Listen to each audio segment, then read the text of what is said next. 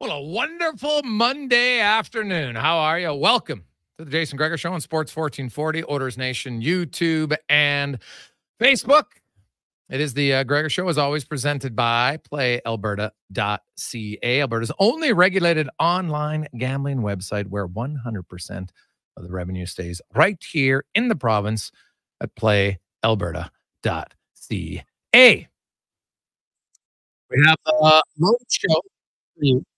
We'll talk, of course, lots of hockey. We're going to talk some a little bit of golf. We're going to talk some soccer. Also, we will set up the Oilers taking on the San Jose Sharks. How about this? The Oilers' final home game of the season. San Jose will make their first appearance in Edmonton. They come in 32nd place. They have secured last place in the league. They will have the best odds, 25.5% chance of winning the draft lottery. Chicago is second at 13. Anaheim is third at 11.5. It's actually 13.5 for Chicago. So those three teams basically 50% odds. But that means there's a 50% chance none of them are going to win it. So we'll see. The NHL, I don't know if maybe it's just me, but it's odd that on April 15th, they haven't announced the exact date yet of the draft lottery. It's going to be either May 6th or 7th, but they haven't secured the date yet. What? Like, I'm trying to remember. Like, I thought last year they had the date secured, like, well in advance. So, seems odd, but we'll see. The Oilers, you will get Connor McDavid back tonight, Oilers fans. Evander Kane will get a rest. McDavid is in. Adam Henrique will play with McDavid and Hyman. Nugent Hopkins with Draisaitl and Fogle. You'll have McLeod with Holloway and Perry. And Carrick with Janmark and Connor Brown. And then the Oilers will wrap up their regular season. They're the only team that has 3 games in the final 4 days of the season. There's 13 teams who have 1 game remaining, and quite a few of them are going to end their season tonight. So, yeah, it's not an ideal end of the season schedule for the Edmonton Oilers when you look at how many games they have to play and when they're going to play. It sounds like, and I've said this last week, like the NHL was really pushing to start on Sunday night, the 21st for the Edmonton Oilers. The Oilers would love to start later, but TV talks and the broadcasters, hey, you got Connor McDavid, they're going to want him to play in the opening weekend of the NHL playoffs. I get it. It's just how it is. But so wasn't great for the Oilers. We'll see. Do they get an extra day between games at some point in the series? We'll find out.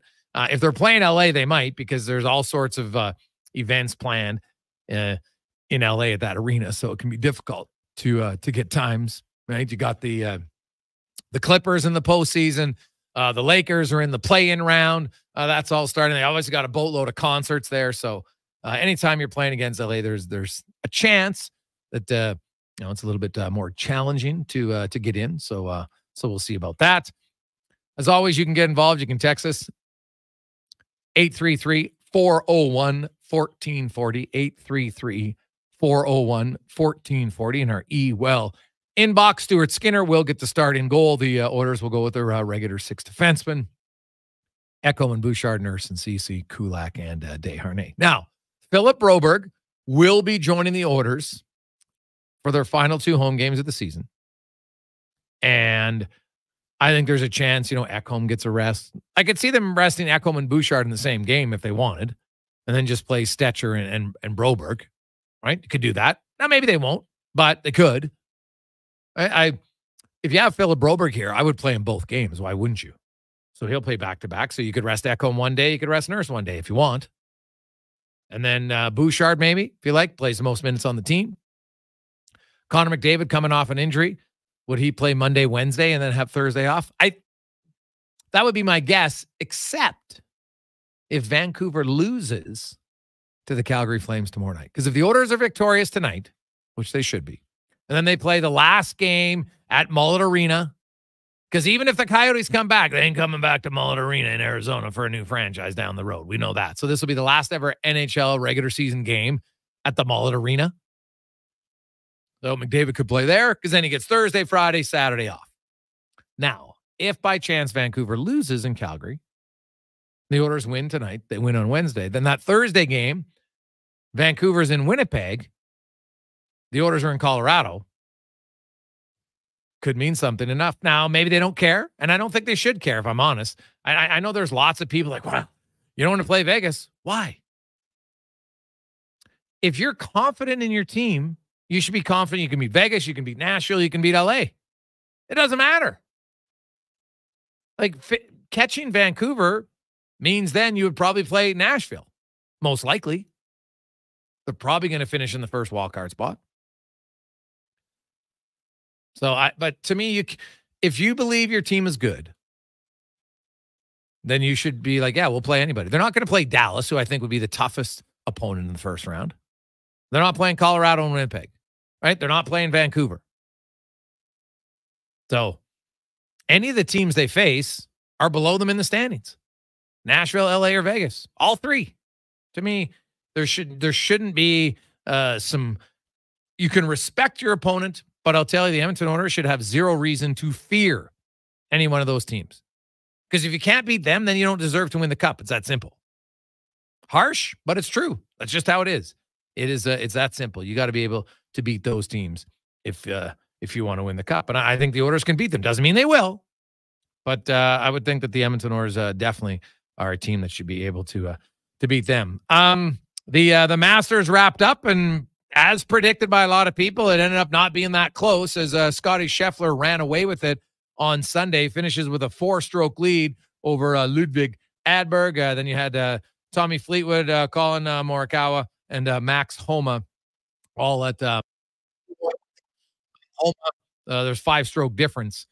He was 2 strokes back when the round started, ended up 7 behind Scotty Scheffler, who is the number 1 golfer on the planet right now, and he's pretty dominant. There's no question about that. He's very dominant. I know a guy who was dominant for a long time, Tiger Woods. Unfortunately, there's a great athlete who's now, obviously there's been a lot of injuries, right? Like, I think he's got a fused back, he's got a fused ankle. Like, you could see the fatigue and tiredness, and I'm not sure how much there's left in his game. Right? Like, he had 2 good rounds, made the cut, then blew up, shot an 82, and then a 77, finishes at plus 16. So in 60 of the 60 guys who made the cut, he ends up 60th. So unfortunate for him and all those who are fans. Adam Hadwin didn't have a great tournament, ended up plus 12. And Corey Connors, who starts well, but Corey Connors, when he gets to the Masters, if there's one thing he'll look to improve on, it's his weekend play. He hasn't been great at Augusta on the weekend. Canadian women, big win over the U.S., 6-5, entertaining game at the Women's World Hockey Championships.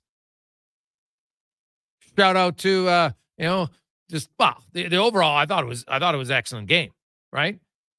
And much more entertaining than the 1-0 game in the preliminary round, right? And 1-0 games can be excited, but they're not always as exciting as a 6-5 game, right? Because there's not many lead changes, right? But kudos to Danielle Serdachny, local product. Oh, how about that?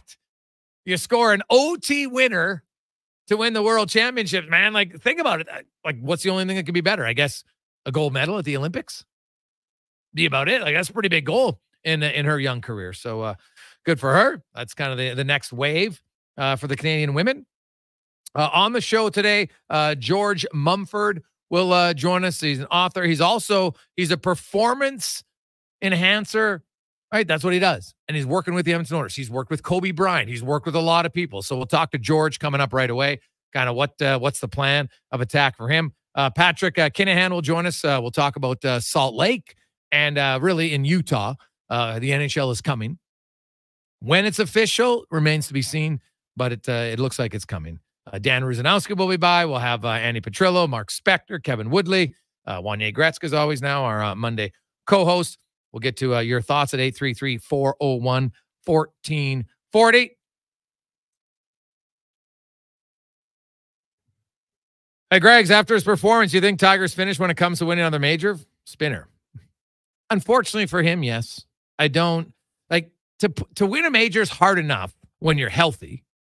To win a major in your 40s, very difficult to do. Then when you've got massive surgeries to your body, harder to do. So, yeah, and then you got to put in 4 really good rounds. Even when you're at the peak of your game, there's lots of really good guys who don't win.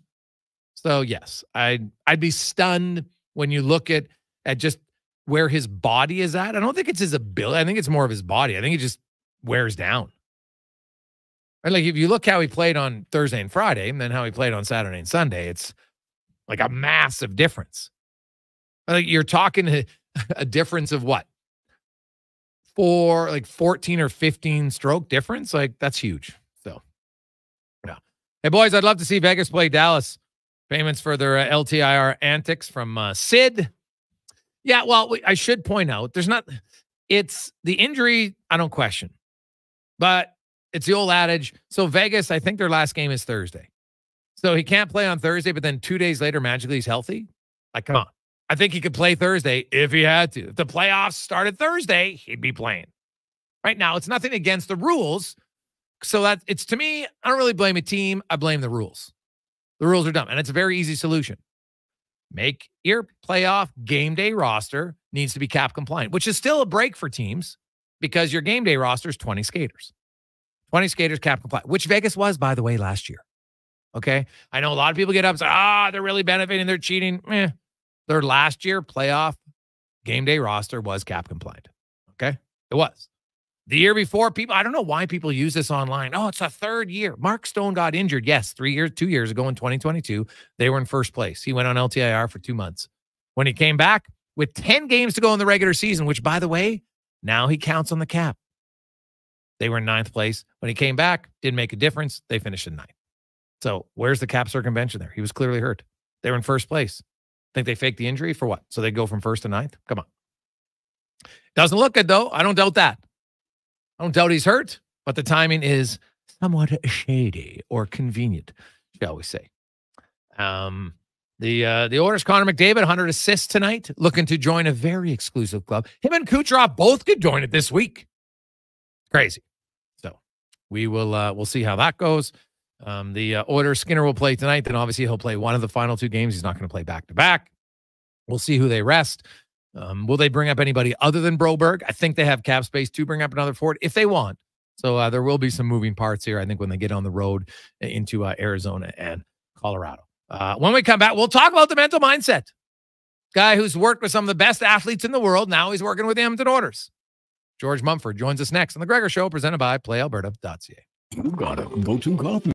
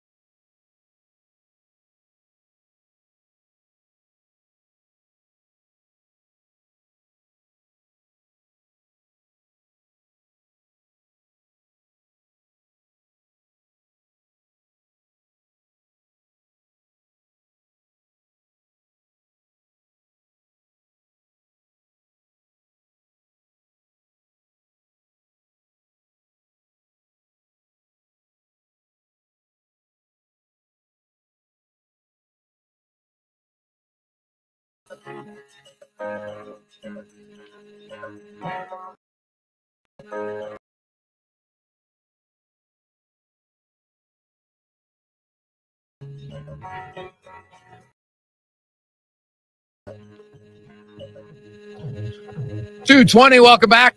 Jason Gregor, Connor Halley with you on Sports 1440, Oilers Nation, YouTube and Facebook. It is game day, the final home game of the regular season for the Edmonton Oilers. The Oilers, if they get a victory tonight, will be the 6th time in franchise history and the first time since 1988 that the Oilers end the season with 60 points on home ice. And remember, they started the year 1-4-1 in their first 6 games at home. But since then, they've obviously turned it around and have been quite successful and looking to continue that. Domination. You want to be a good home team. Obviously, you want to be good on the road, but you want to be a dominant home team. The Oilers do have the best home power play percentage in franchise history at 32.8%, beating last year, which was 31.8. So, oh no, sorry, 33.8 this year. It was 32 last year, so not bad. Also, some changes tonight for the lineup. Connor McDavid, fairly big change. He's back in for the Oilers.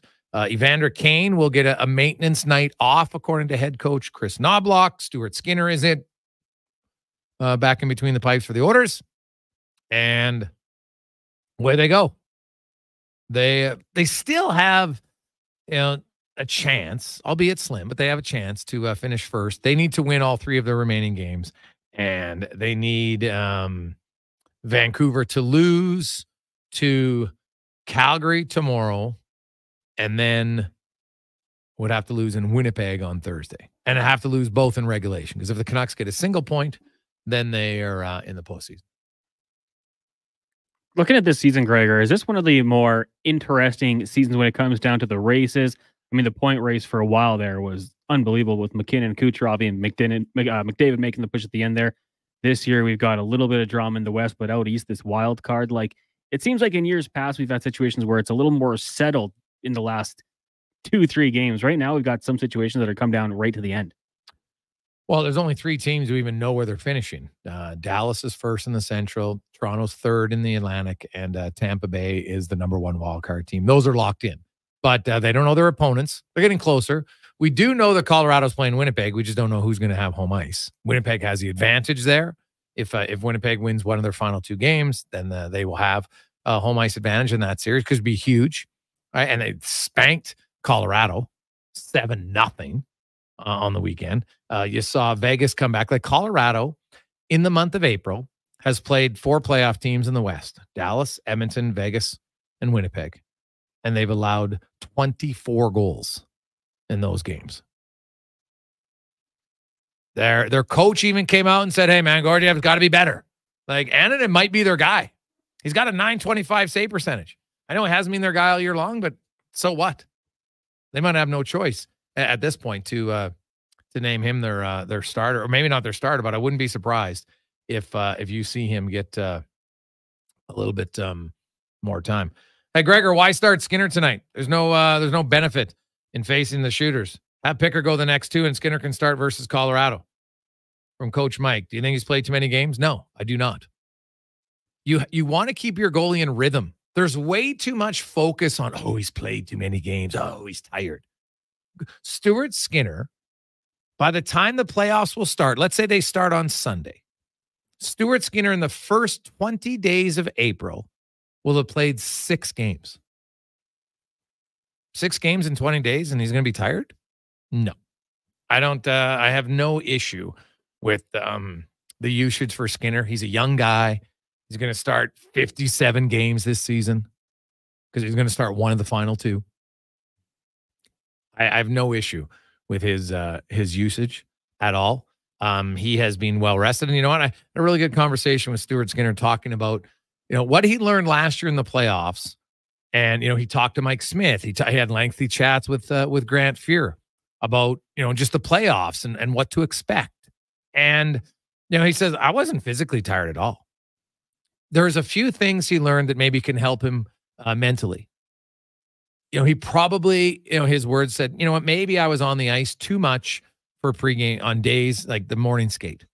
Get on, get your 50, because usually the goalies get out before the players anyway, right? Because they just do some, some technical work, right? And then you get to the morning skate, boom, you can get off. And then, guys want shots. Calvin Pickard could stay on and he can get the shots.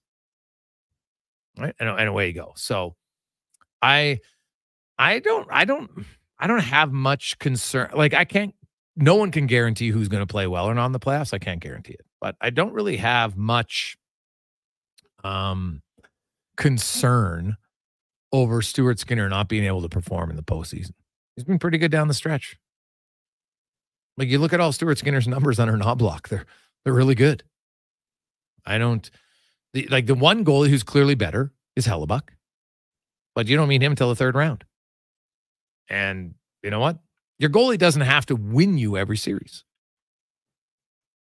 Stuart Skinner just plays sound. If the team defense is good, if the offense is good, I think the Oilers can go far. But to me, it makes sense to play Skinner tonight because I'm sure they had conversations. What do you want? Like, what's the rhythm you like? You play tonight, then maybe he plays Wednesday. So he's either going to get 2 days off between games and play Thursday and then have another 2 days off and play Sunday. Or he'll play Wednesday and then have 3 days off.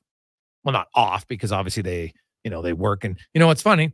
Skinner and Pickard both told me that they were taking more shots on the days they weren't playing than when they are playing. So I really don't. I'm not too concerned whatsoever. We have George, Connor? Not yet. Brad's just trying to get a hold of his people now. Oh, all right. So, geez, we're going to have a few conversations with George. All right. Hey, we're all about the performance and mindfulness. Well, hey, what about being on time? Talk to him about that.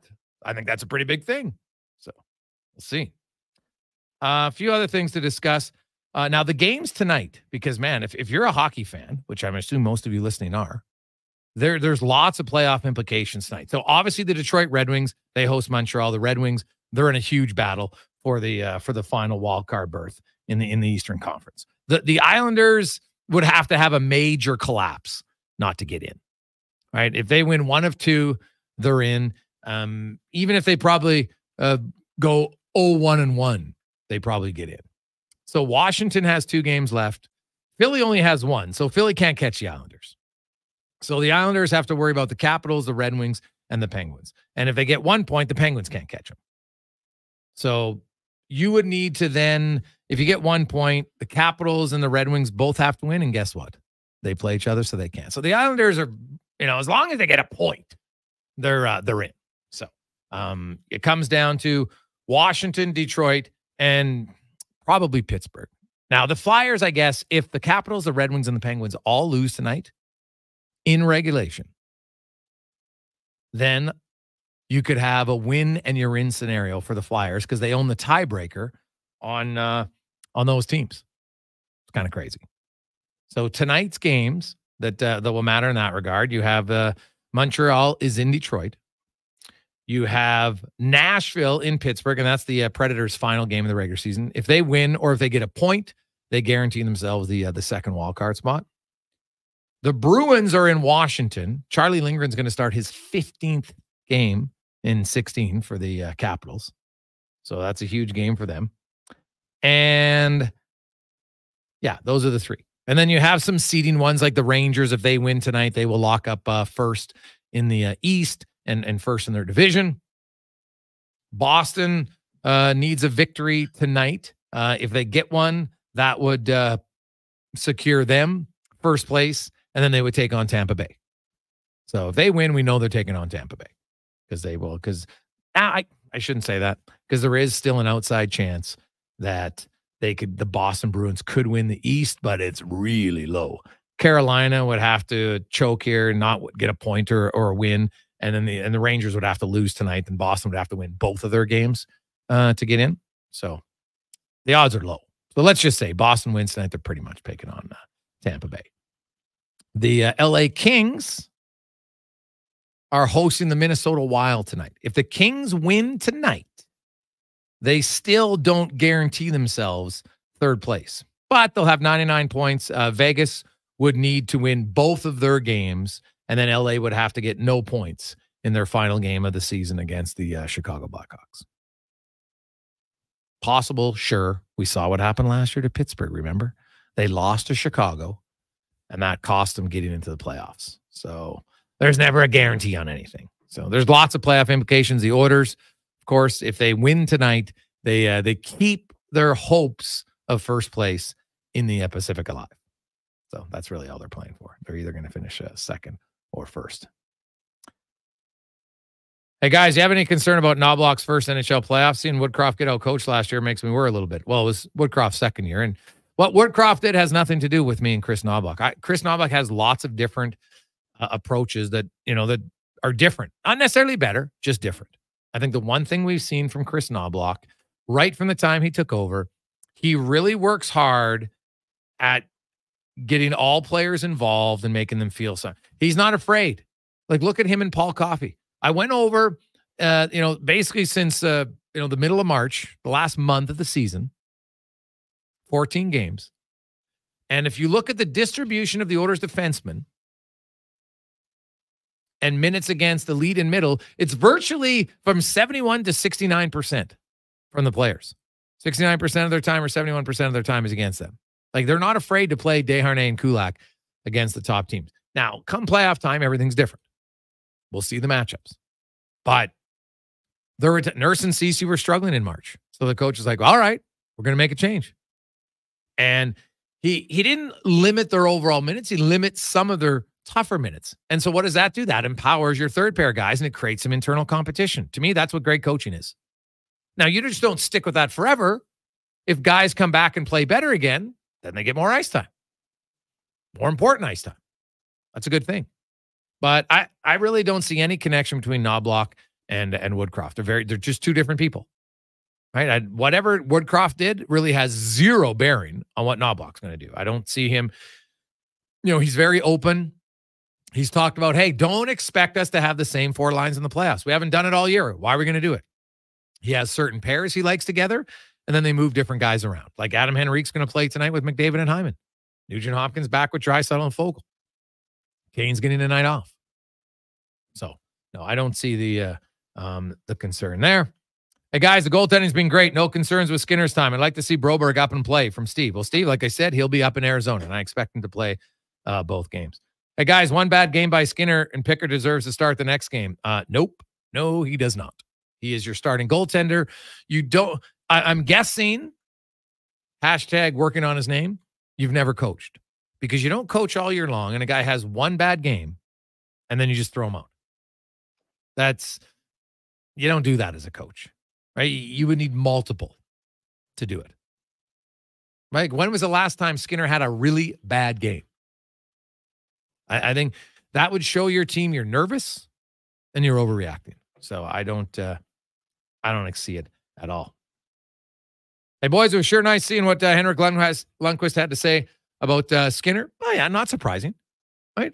Like Kevin Woodley's been on the show for months, and I get that, some people are like, well, hey, Henrik Lundqvist said it, so maybe it carries more weight. Maybe. But Kevin Woodley's been talking about Skinner. And he talks about his strengths, which are way more strengths than his one weakness. Right? Cross plays off of the rush. Every goalie has one weakness. Right? Like, look at Sorokin's not even the main guy right now for the Islanders. It's crazy. Varlamov is. That just shows you how tough that position can be at times. Finicky. So I don't really have much concern with Skinner. I don't. No. My opinion is not going to impact how he plays. I'm not saying he's going to light it up. But I'll be surprised if Stuart Skinner really struggles. So, hey guys, I really hope the Oilers don't play on Saturday. James in the Hood. James, I'm telling you, 100% the Oilers aren't playing on Saturday. Okay, there's zero chance. They are not starting Saturday. The earliest they will play is a Sunday. I think that's the most likely. There's an outside chance for those of you who have tickets and are planning on going to the game. It might be Monday, but right now I probably lean towards Sunday, but I can tell you for sure it will not be on Saturday. They're not going to have the Oilers play 6 games in 9 days and then make them play Saturday night. Not happening. Especially like the Rangers finish tonight. Nashville finishes tonight. Dallas, I think, is done tomorrow. There's lots of other teams. Now, Toronto's last game, I think, is Wednesday. Like the East are all done on Wednesday. Like there's no Eastern teams playing on Thursday. So I think you might even see 3 Eastern Conference series play on Saturday. And then, maybe they'll have an extra day's rest in between, right? And because usually they like to have 2 East and 2 West on each night. Doesn't always work out that way, but that's usually how it is, right? Like there's 4 games each night, 2 in the East, 2 in the West. You have like an Eastern game, one starts at 5 our time, the next one starts at 5:30, which we both know is like 5:15 and 5:45. But whatever. They try to balance them out a little bit, and that's what I would expect it to happen. So 2:35. Quick break. We'll see if we track down George later on. We're gonna talk to George about he's a pure performance expert. It's hard to perform when you don't show up, George. So we'll be talking about that for sure. Also, lots more texts coming in. 833-401-1440. We're returning to the Gregor Show presented by PlayAlberta.ca.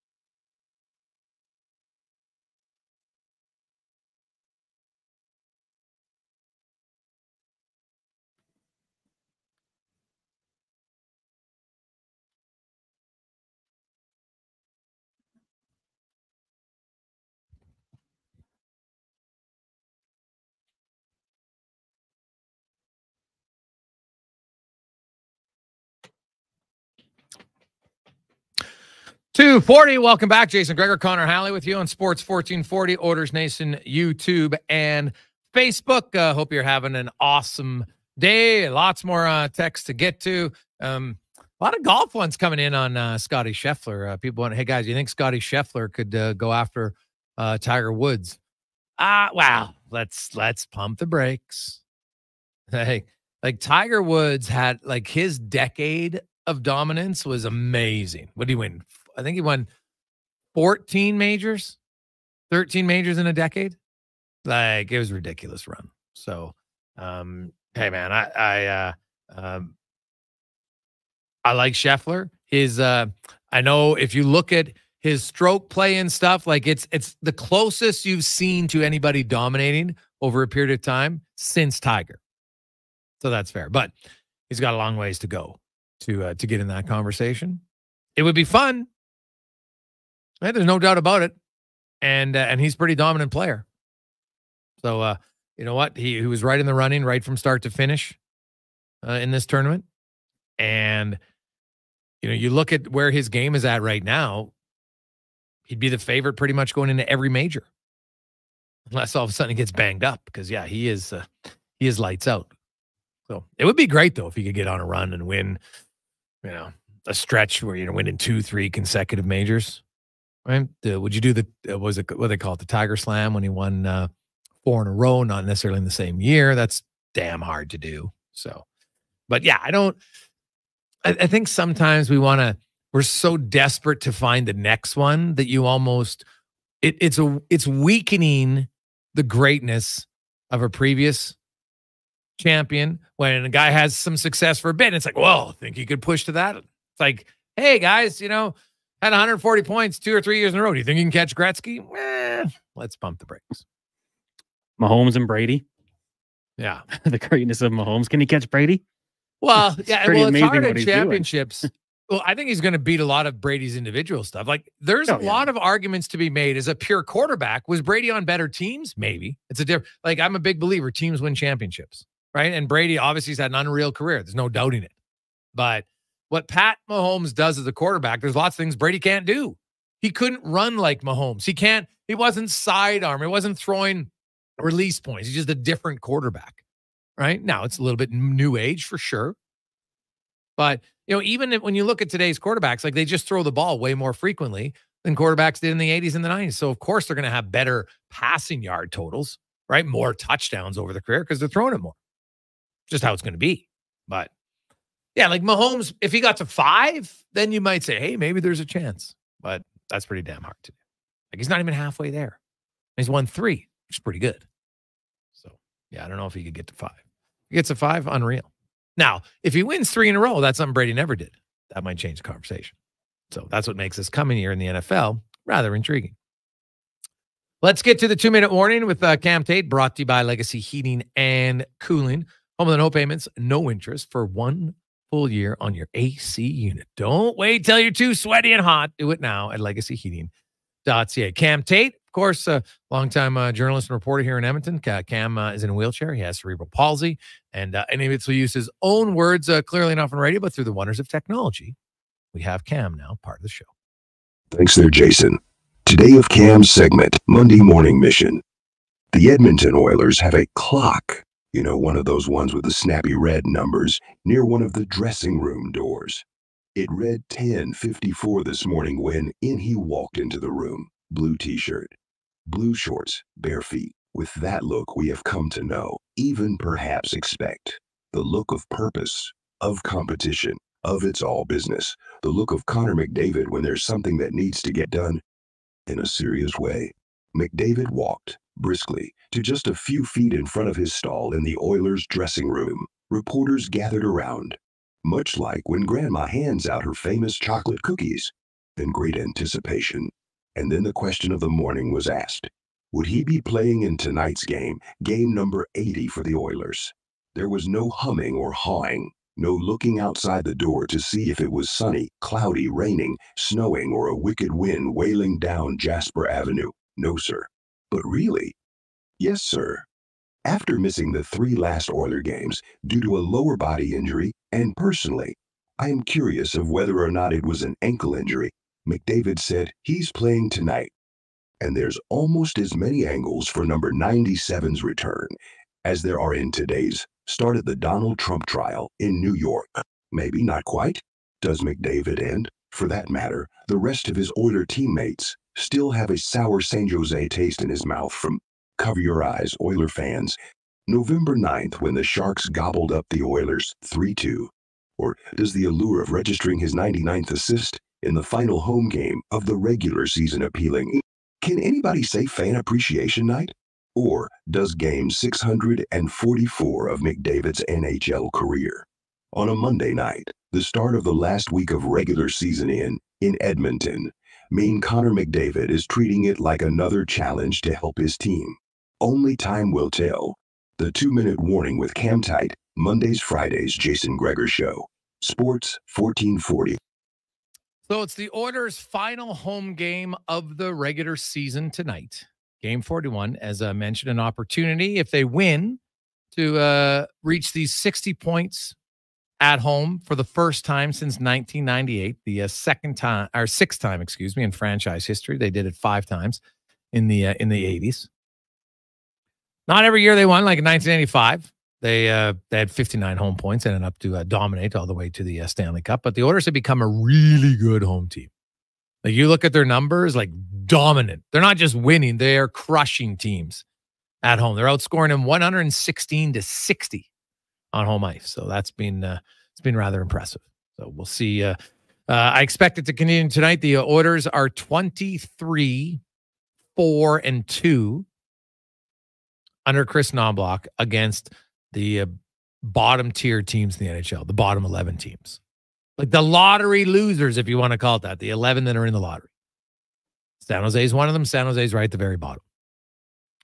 Now, the San Jose Sharks, in a weird way, are responsible maybe for the Oilers' massive climb up the standings. Because if they don't lose that game in San Jose, do you think they make the coaching change? They might not have. We'll never know. But they lost it. They made the decision. And then they and they might have anyway. We'll never know. But it allowed the Oilers to go on a run. Chris Knobloch came in. Paul Coffey came in.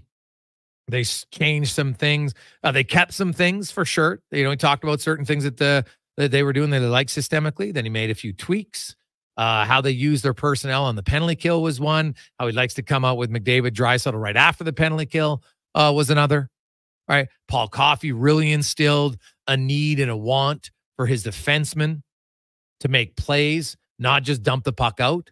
I think that's led to a significant decrease in the amount of time they spent in the defensive zone, which has led to a decrease and reduction in the goals against, which has been the Oilers' Achilles heel for many years.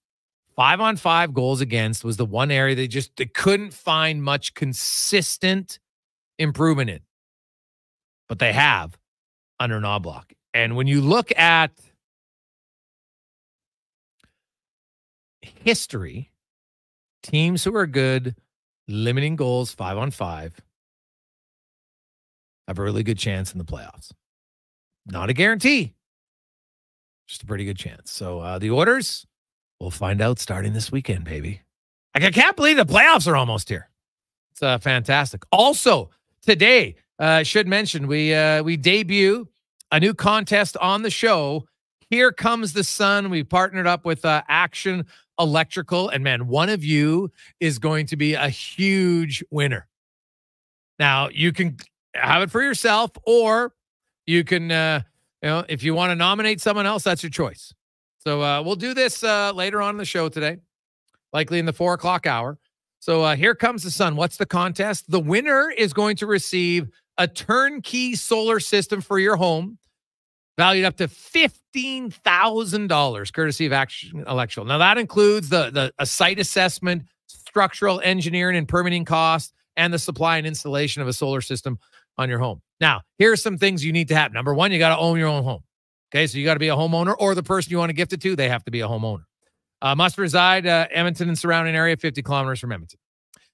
You need, now, because here's why some technical stuff, because you need newer shingles, 12 years or newer on your home. The reason is because if you have really old shingles, you put this on, then you got to replace your shingles. It's way too costly, right? So that ends up costing you way too much money. So then when we have our daily winner, you are once you win, we get all your name and information. Then you will submit. This is how you finalize your entry. You will submit an email, and I'll tell you where you email to Gregor at Sports 1440. And the email is your 100% confirmation that you're in the draw. And so you email, hey, why do you want it? Why do you need it? Or why do you want to offer it to someone else? It's your choice. You can win it for yourself, or you can nominate someone who you think would benefit from this. Not only, first of all, the savings of the 15 grand, that's just for the package, but then all of the savings for the next how many years and what you're going to save on your electricity bills on your home. So it's an unreal package. So it's valued up to 15,000. Now, if you have a massive home and you want to have a package that's bigger, then you can just take the 15 grand and put it towards that. And if there's a few extra, that it costs 17. But normally, like a really good average one is about 10 to 12. So we went with 15. So it's likely going to cover a lot of you. So keep that in mind. We'll do that every day here for the next month on the show. And then we will have the draw, and somebody will win. Woo! It's a pretty good prize. Really good prize. So big thanks to everyone at Action Electrical. Hey, boys, as a coach, Knobloch, has he won a championship at any level? Yes, he has. He has won 2 different championships, both in the WHL and in the Ontario Hockey League, right? One with the Kootenay Ice in 2011, and then again with the Erie Otters in 2017. And did not win a championship with Hartford in the American League. So there you go. Lots of you are wondering about the start time. There's nothing official because they don't know who's playing yet. So as the week goes along and we get more matchups secured, that's when I'll tell you right now. So this is how it works. You have the American TV contract. You have the Canadian guys, Sportsnet, obviously ESPN and TNT, and they're like, hey, there's certain days, certain teams they want playing. That's just how it is. So until you know the matchups, like they have a few. I was told you got like their whiteboard, and here's the options. Because if we look at it on who can play who, right? Like Vancouver, most likely, not 100%, but most likely is going to open up against Nashville, right? Edmonton against LA or Vegas. But that one's like Vegas is only 1 point back of LA. Now, it's kind of 2 because LA has the tiebreaker, right? So if LA wins one of their final 2 games, Vegas has to win both of their games. Now, Vegas has Anaheim and Chicago. Very plausible they could win both those games. Tonight, I think, is the big one. If LA wins tonight, they play Minnesota. Like, I know Pittsburgh did it last year, so you never say never. But, man, would the Kings then drop and lose their final game of the season to Chicago? Like, anything can happen. We've seen it last year, but I don't know. I think if LA wins tonight, there's a really good chance they'll finish 3rd. And it's probably going to be Edmonton, but you know what? Like the Flames, they've been battling hard. Could they beat Vancouver tomorrow night? And if they do, then the Canucks have to fly to Winnipeg on Thursday and would have to beat the Jets if the Oilers can defeat San Jose, Arizona, and Colorado. So lots has to happen, right? That's just in the West. We know Dallas is first, so they'll face either whoever is the second wildcard team, which right now seems to be Vegas, but it's definitely far from lock. In the East, Boston, if they win tonight, they will guarantee themselves they're going to play, well, again, not a guarantee, but pretty good odds they would play Tampa Bay. Now, if the Rangers win tonight, then they guarantee that they finish first and that they will play whoever is the second wildcard team, which is likely going to be Washington, Detroit, Philly, or Pittsburgh. Right? We don't know who, but we would know the Rangers, and the Rangers season ends tonight. Mark, I'll be stunned if the Rangers aren't playing on Saturday. Stunned. Like, how much more time do they need off? Number one, and B, they love the afternoon games on Saturdays in the U.S. New York loves their afternoon home games. It makes too much sense. So we don't know any of the matchups yet other than Colorado and Winnipeg. We just don't know who's hosting who. So there we go. Hey, boys, I've had panels on my house for a year, and it's a game changer. Would love to win this. Eliminate their power bill from Brent. Well, there you go. There's a guy who's got the solar panels on now. Loves it. Like, think about it. You're eliminating your power bill right now because we all know anybody who owns their place, you've seen the increase in your power bill. It's geez. Like what's gone up a higher percentage, food or power? Yes. It's tad expensive right now. So this could save you a lot of money. A lot of money. So there you go.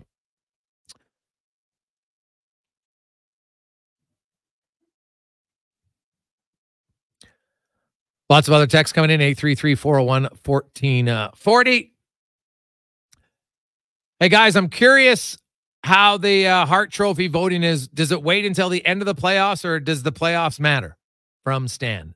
Stan, the voting for all of the awards that are voted on by the Professional Writers Association, which is the Hart Trophy, the Norris Trophy, the Lady Byng, the Selke, and which one am I missing? I think I would know this off the top of my head. But anyway, there's 5 awards. Then they vote on the first and second team All-Stars, right? Lady Byng, Norris, Selke. We don't vote on the Vezina. Oh yeah, the Calder for the Rookie of the Year. That's the other one. So those, you have to submit your ballot by Friday night. It always has to be in before the playoffs begin. The playoffs, this is only a regular season award. So all ballots have to be in by the 19th. Otherwise, if your ballot's not in, it's not, then you lose it. And in a lot of cases, then you'll lose your voting rights because not every member who's a member gets to vote, right?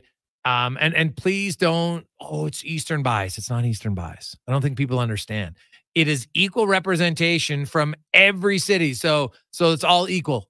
And then they have some national guys, but that's not like, Toronto has 8 voters based on Toronto. No, they don't. Now they have more people in the Professional Hockey Writers Association, but they get the same amount of votes as Edmonton has and the same amount of votes as Tampa has, and away you go.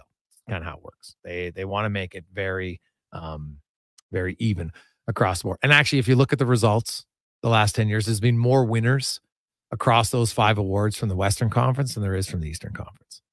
The people still like to repeat Eastern bias. Why? I don't know.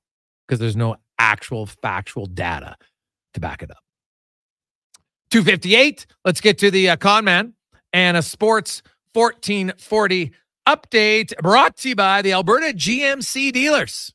Get up to $6,500 cash purchase credit on a 2024 Sierra 1500 Denali Ultimate only during Truck Month in the month of April. Check out more at gmcoffers2fs.ca. This is a Sports 1440 update. It's game day. The Edmonton Oilers back in action, taking on the San Jose Sharks. Puck drop just after 7:30 down at Rogers Place. Connor McDavid returning to action in this one. Elsewhere, Canadians taking on the Red Wings. Lightning host the Sabres. Islanders in Jersey. Penguins taking on the Preds. The Bruins in Washington. Rangers host the Senators, and the Wild taking on the Kings. Bill Zito has been promoted by the Florida Panthers, announcing that his general manager also serves the team's president of hockey operations. The promotion came with a multi-year extension. Terms were not revealed. Major League Baseball, the Jays are in action. The team also announced that Danny Jansen has been activated from the 10-day IL ahead of Monday's series opening game against the New York Yankees down at the Rogers Center. Jansen missed time with a fractured bone in his wrist. He suffered the injury back in March. Elsewhere around the majors, the Twins are in Baltimore. Phillies host the Rockies, Giants in Miami. You got the Mets taking on the Pirates, Padres in Milwaukee. Diamondbacks host the Cubs, Cards in Oakland, Mariners hosting the Reds. And the Nationals take on the Dodgers. One final from earlier today, Guardians blanked the Red Sox 6-0. One game in the WHL tonight. It's Game 3. Winterhawks taking on Everett. Portland leads that series 2-0. And later tonight, you've got the WNBA draft going from Brooklyn. The Indiana Fever holding the number 1 overall pick with Caitlin Clark. Almost a lock to go first overall. That'll start at 5 o'clock. Coming up in hour 2 of the Jason Gregor Show, we will be joined by Patrick Kinahan of Salt Lake City Sports, as well as Mark Spector of Rogers Sportsnet. I'm Connor Halley. This has been a Sports 1440 update. This is Sports 1440, a Stingray radio station broadcast.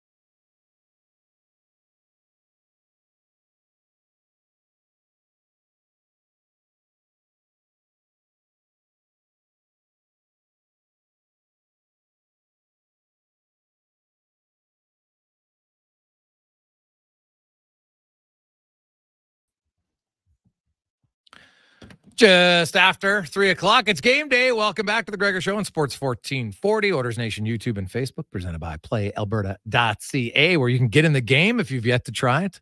Use the promo code SPORTS50. You'll get a free $50 wager at PlayAlberta.ca. I'm Jason Gregor. He is Connor Halley. We are live in the E-Well studios, where electricity and sports collide to add quite the spark to the show. EWEL.ca. Coming up, we're going to talk a city that I'm guessing, or a state that is pretty excited. We'll also talk to Dan Ruzanowski about the Sharks. Spec, actually, we're going to rotate things around here a little bit. Spec's going to join us today in the 3 o'clock hour. We'll have Woodley, of course, in the 5 o'clock. Andi Petrillo will be by. We'll have our Here Comes the Sun first day to qualify somebody to win a $15,000 installed solar system on your home, or you could be a really nice person. You get to gift it to someone. It's your choice. So if you go to jasongregor.com, all the details are there on what you can win and how you can win it. But $15,000 package, not to mention all the savings you're going to have once it's installed to your power bill. That is going to be huge, huge. So nice. I like it. Now, let's go around the NHL, brought to you by McDonald's, where, hey, stop in at McD's. Did you know all the locally owned and operated McDonald's? Every time you're stopping in, maybe you're having a Big Mac, maybe you're having fries, cheeseburger, just a milkshake.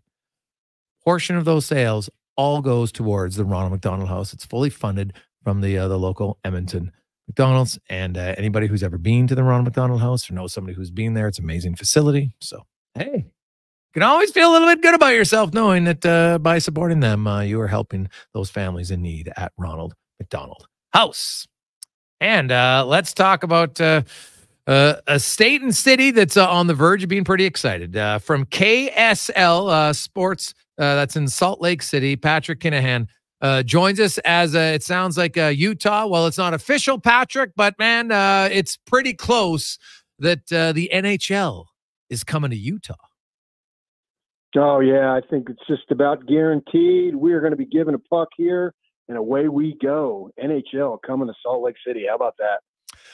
How, what's the excitement level? How much of a hockey state do you think Utah is? Well, we'll find out. I mean, that's the big thing. Ryan Smith, who owns the Jazz, the NBA team, and he's a native son of Utah, and he's determined to make this as big as possible. And I think that he's known for several weeks that it's coming, and he's going to be the principal owner here, and he's going to do everything he can to get the sport going. I think that I compare it to what happened in Las Vegas with the Golden Knights. I have family in Vegas, and for your listeners who don't know, we're about 6 hours north of Vegas, up the freeway I-15 that'll take you all the way into Southern California, and you have to go right through the heart of Las Vegas. So I've been down to Las Vegas many, many times. And the Golden Knights, even if you weren't a hockey fan, if you didn't think you were one, you became one.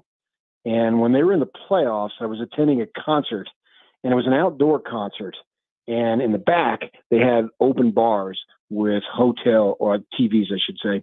And the concert ended, and I think they were starting maybe the second period at the time, and nobody left. Everybody just turned around instead of, because the TVs were behind us, and they all just turned around and watched it. And they were so into it. And Utah, obviously being close, a number of people from Nevada are around here, and you saw tons of paraphernalia representing the Golden Knights. So I think it's going to be the same type of thing here, that, well, even if you aren't one, you're going to become one. And there's plenty of people who are hockey fans, and there's going to be a whole lot of converts, because it's going to be, I don't want to say in your face because that sounds negative, but it's going to be hard not to be a part of it. It was like the Winter Olympics when they came in 2002.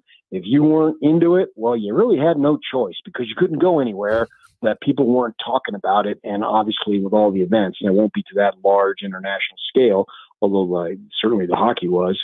And this is something that I think is going to take off in this community, much like it did in Las Vegas.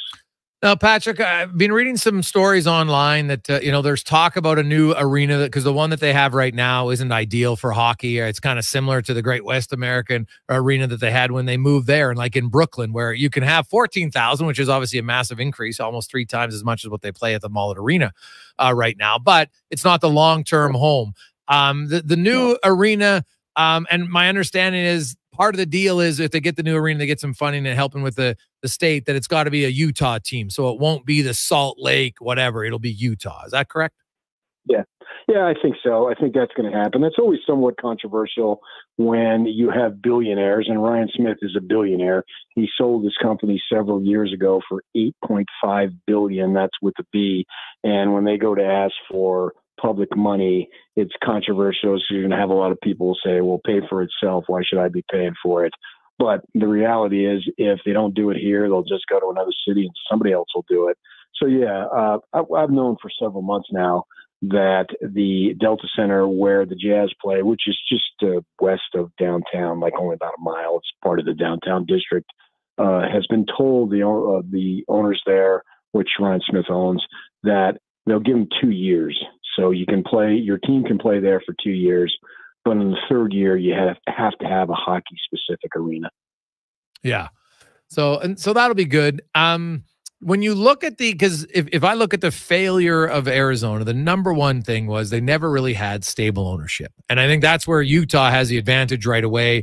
He owns the Jazz. Is there any reason that people, outside of Utah should be concerned about their ownership group as far as long-term stability? I can't think of any.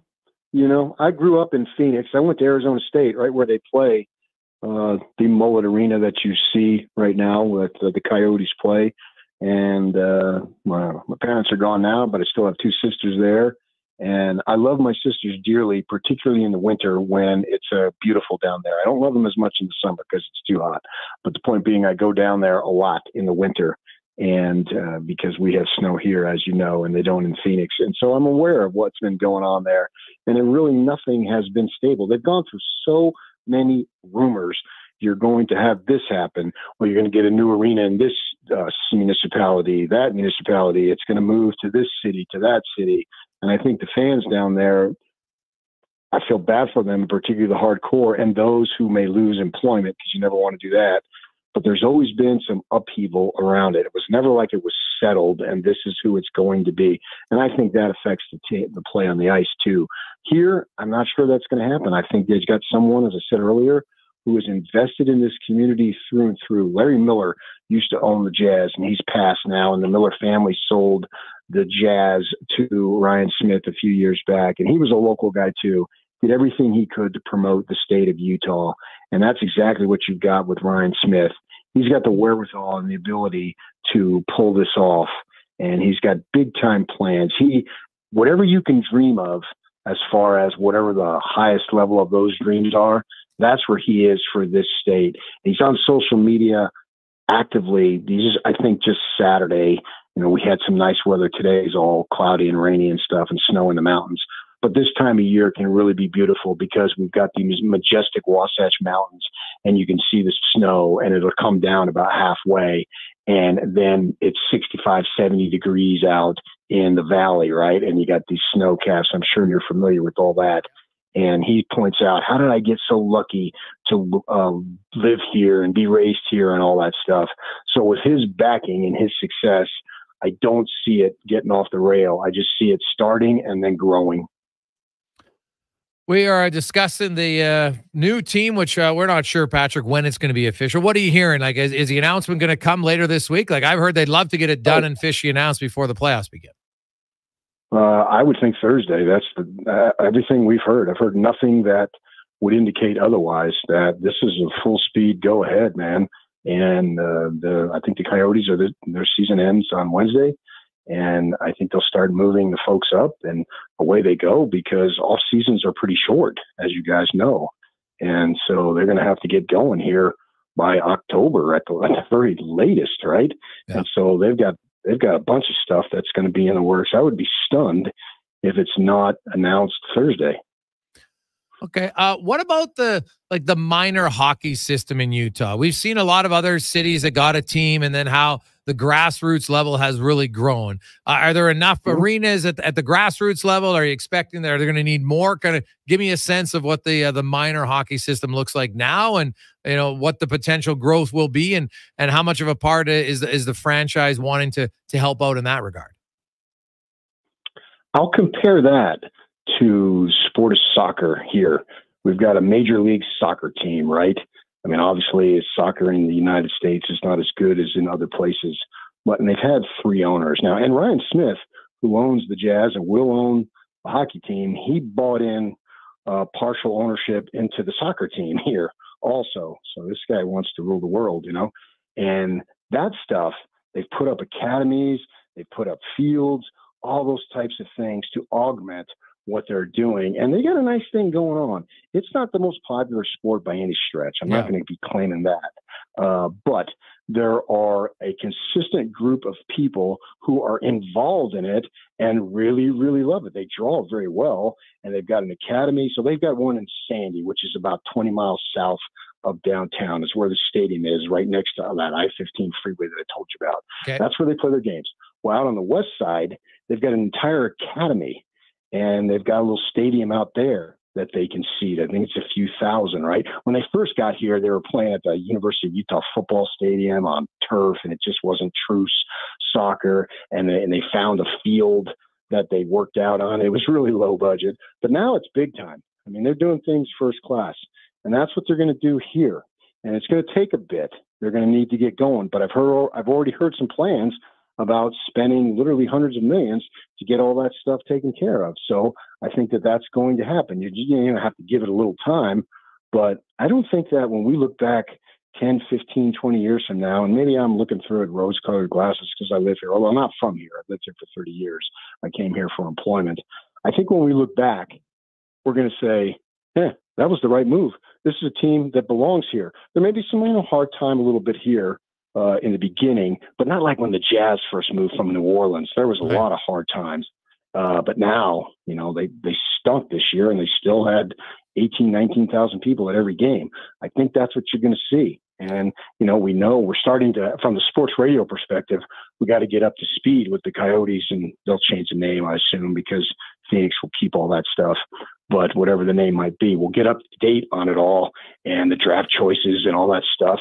And the community become educated from A to Z. So I really have nothing but positive to say about it. And then what about the Utah Grizzlies? How does this impact them? Yeah, I'm not sure about that. I know that the baseball situation, the Millers who sold the Jazz to Ryan Smith, they came out last year and went to MLB and said, we want to be considered for an expansion team. And they've got a plot of land and everything. And we have, where I'm going with this is that we have AAA baseball here for the Angels. Los Angeles used to be California Angels when I was a kid, but now they're the Los Angeles Angels of Anaheim. I just call them the Angels, right? And so the Millers, they're intending to, they own that. They're intending, well, I guess Ryan Smith may own it now, but the Millers run it or something like that. I'm not really sure on that. But they intend to want to, I think it's the other way around. The Millers own it, but Ryan Smith's group owns it. But anyway, I'm getting bogged down. They intend to keep the AAA in town.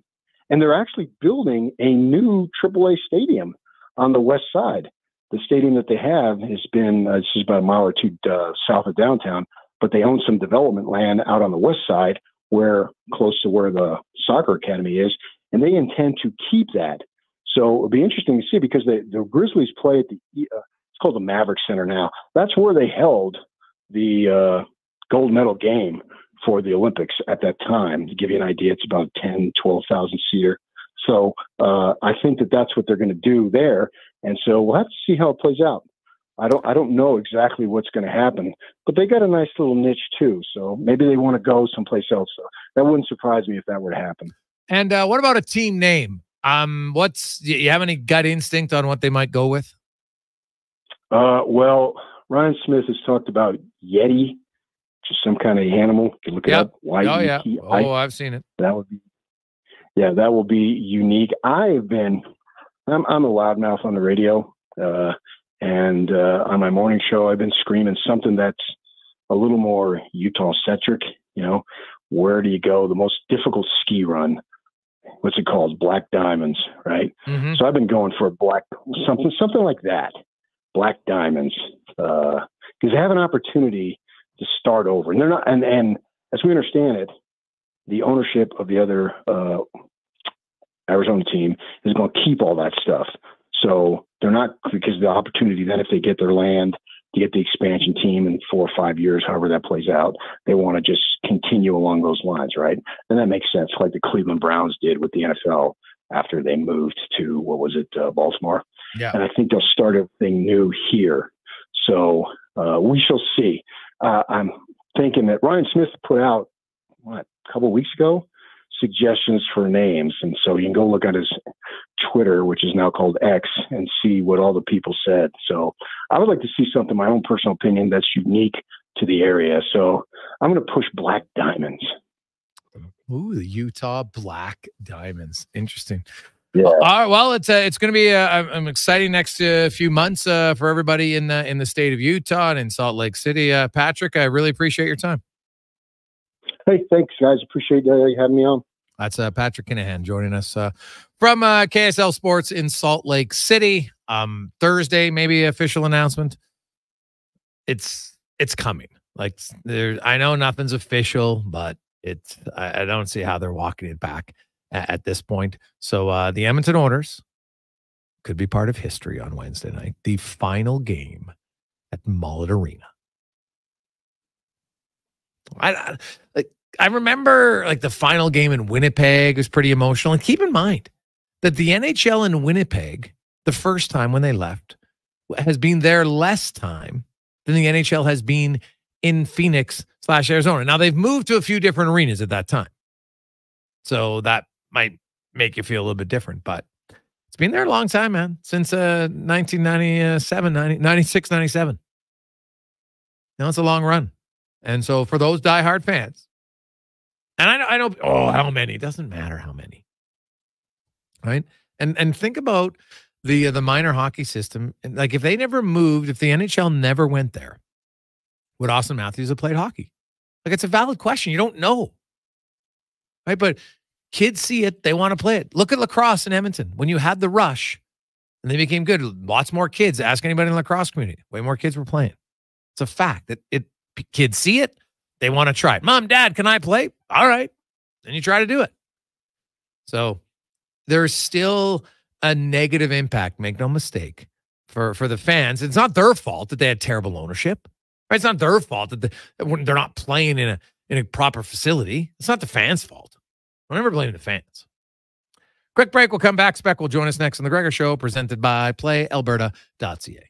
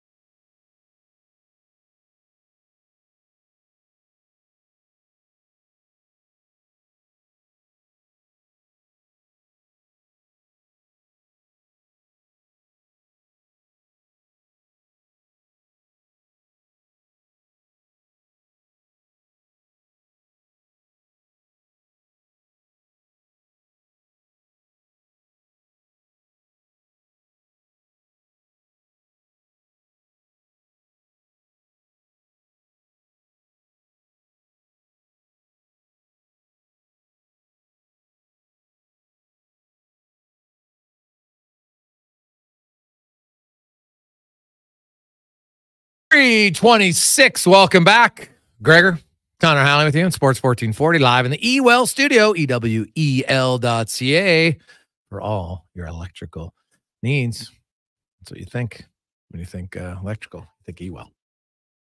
Edmonton Oilers looking to add a little spark to their lineup tonight. Connor McDavid is back in for the Oilers, and he is looking for his 100th assist of the season tonight.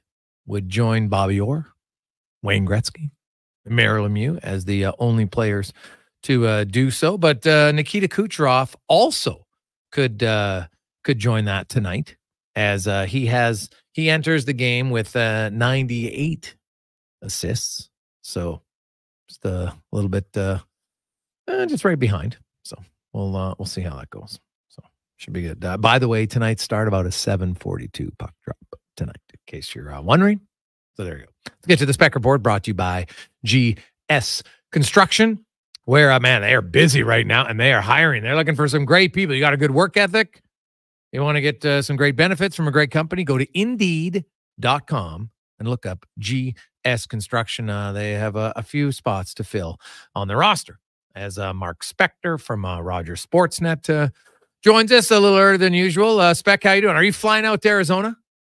I am flying to Arizona. I got a flight in about an hour or so, Jay. So thanks for fitting me in earlier in the show. Hey, no problem. You're jumping in. You're getting in on the history of Arizona in their final game, correct?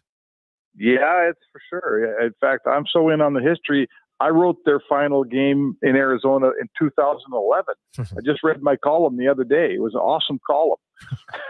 I wrapped it up nicely, talked about the franchise, how they're moving away, they're never coming back. And here we are 13 years later, or what? 13 years later, coming down to write the same damn column all over again. Maybe I'll get it right this time. Oh, that is, yeah. Oh, was that when Mose was the owner? Yeah, they played. What happened was I was around doing first round series, and I ended up down there like in LA or something. And then they were playing Detroit in Game 4. They were going to get swept. Mm-hmm. And then they were moving for sure. Like they were moving, man. It was happening that summer.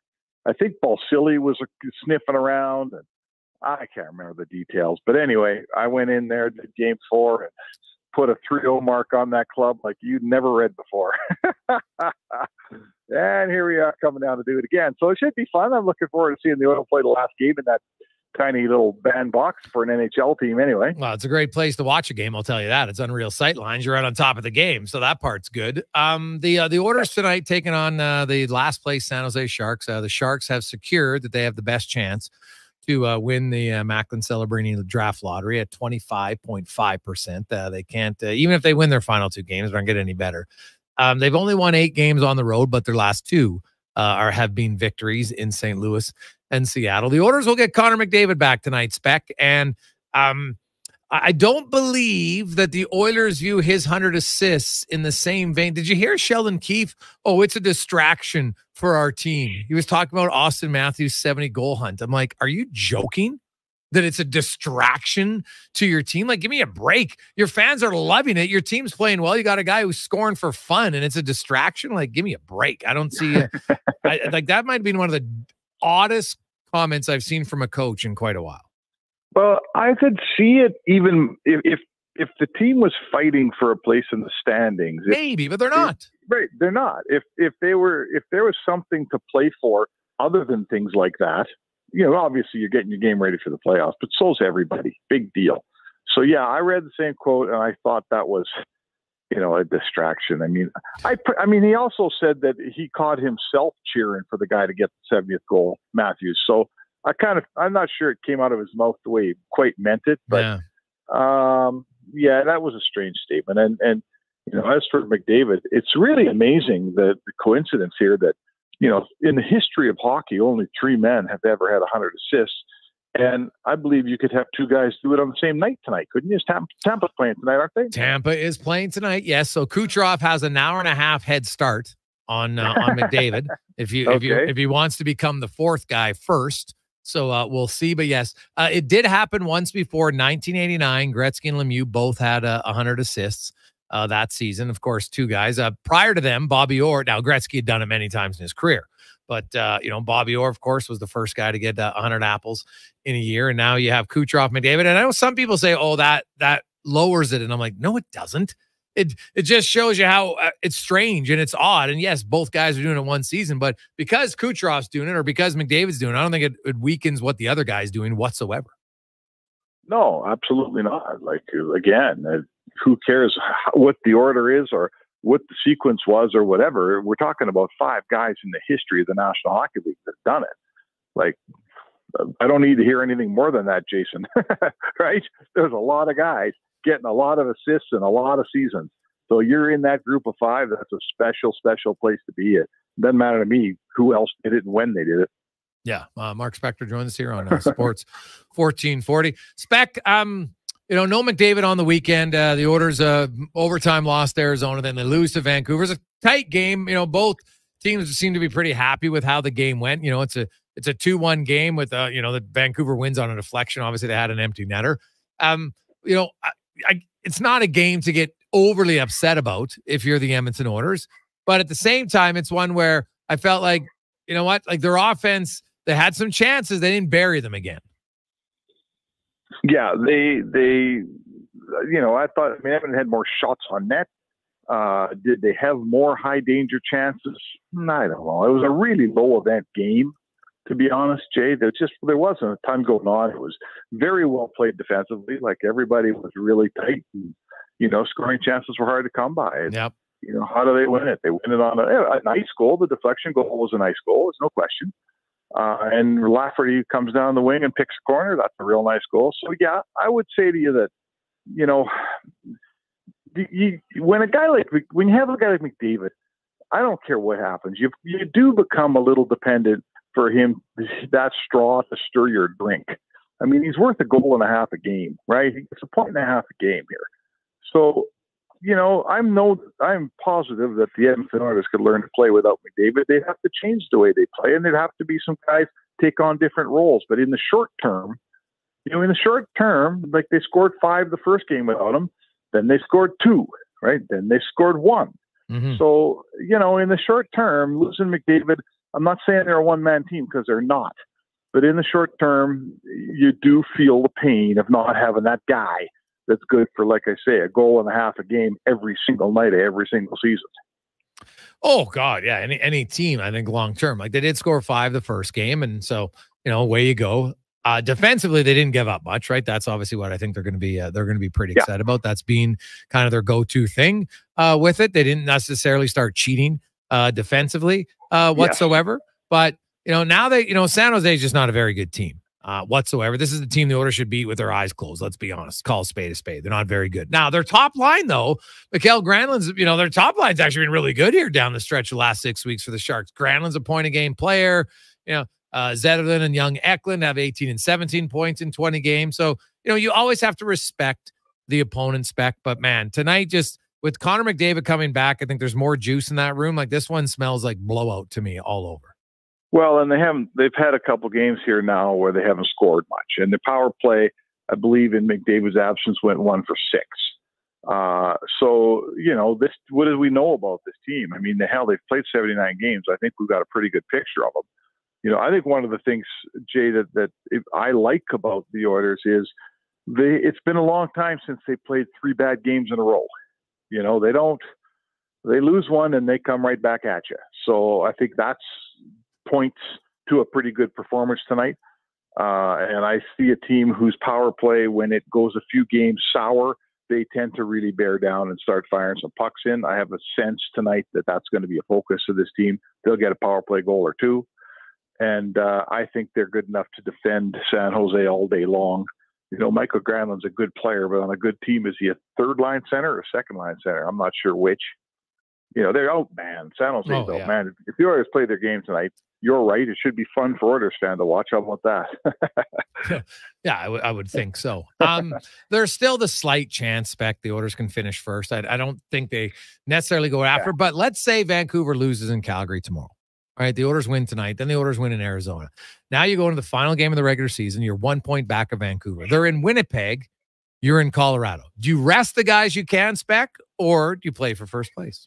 Well, I think I'm going to get Broberg his 2 games that I think they're going to give him. Yeah. I think they're going to give him that. And after that, who are we resting? Like after Broberg, that's the only sort of a guy I would call a minor league call-up, right? I mean, Carrick and Ryan, they're both NHL players. Am I missing somebody? Holloway's a good player. Who's out tonight with McDavid back in? Kane's out. Yeah, he's banged up. Tonight. Okay, so that makes room that Holloway gets to keep playing. Maybe by that last game, if everybody's healthy, now you do have to make a decision, and you got to sit out an NHL player. We're calling Holloway an NHL player here. That's when the coach, and as the playoffs come here, there's some decisions to get made, and they're great decisions. If my 13th forward is a guy that can be as good as Dylan Holloway or as good as who else is going to sit out of this group? Like they got 13 NHL forwards here.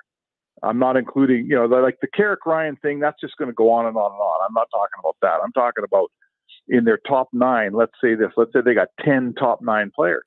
There's a guy who's got to sit out every night here that's not going to be happy about it. And it's probably Dylan Holloway today, Jason. I think it's Dylan Holloway today if everyone's healthy. But if he gets in the lineup and has a couple good games, the coach is going to start looking at a veteran guy and sitting him down, and that's when it's going to get a little spicy. Oh, yeah. Well, yeah, I'm still not sold Holloway is going to take somebody out of the lineup. We'll see. But I'm not either. Yeah, I'm not either. Right. Not either. I think maybe afterwards, but competition's a good problem. Like I think we're seeing it on the back end right now. You're seeing now the top 4 guys are still playing the most minutes, but the allocation of minutes has changed a bit. Not nearly as much as people are trying to suggest online. I think there's been some hyperbole a lot about it.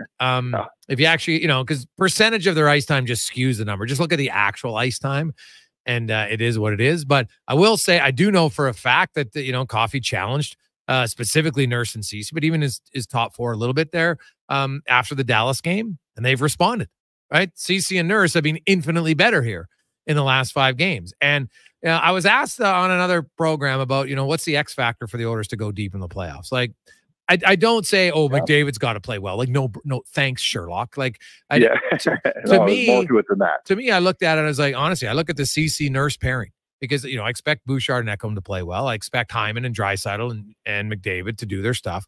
I would look at the Nurse CC pairing, and then I would look at they need Evander Kane to be an impact guy. He doesn't have to score all the time. He doesn't need 13 goals in 15 games.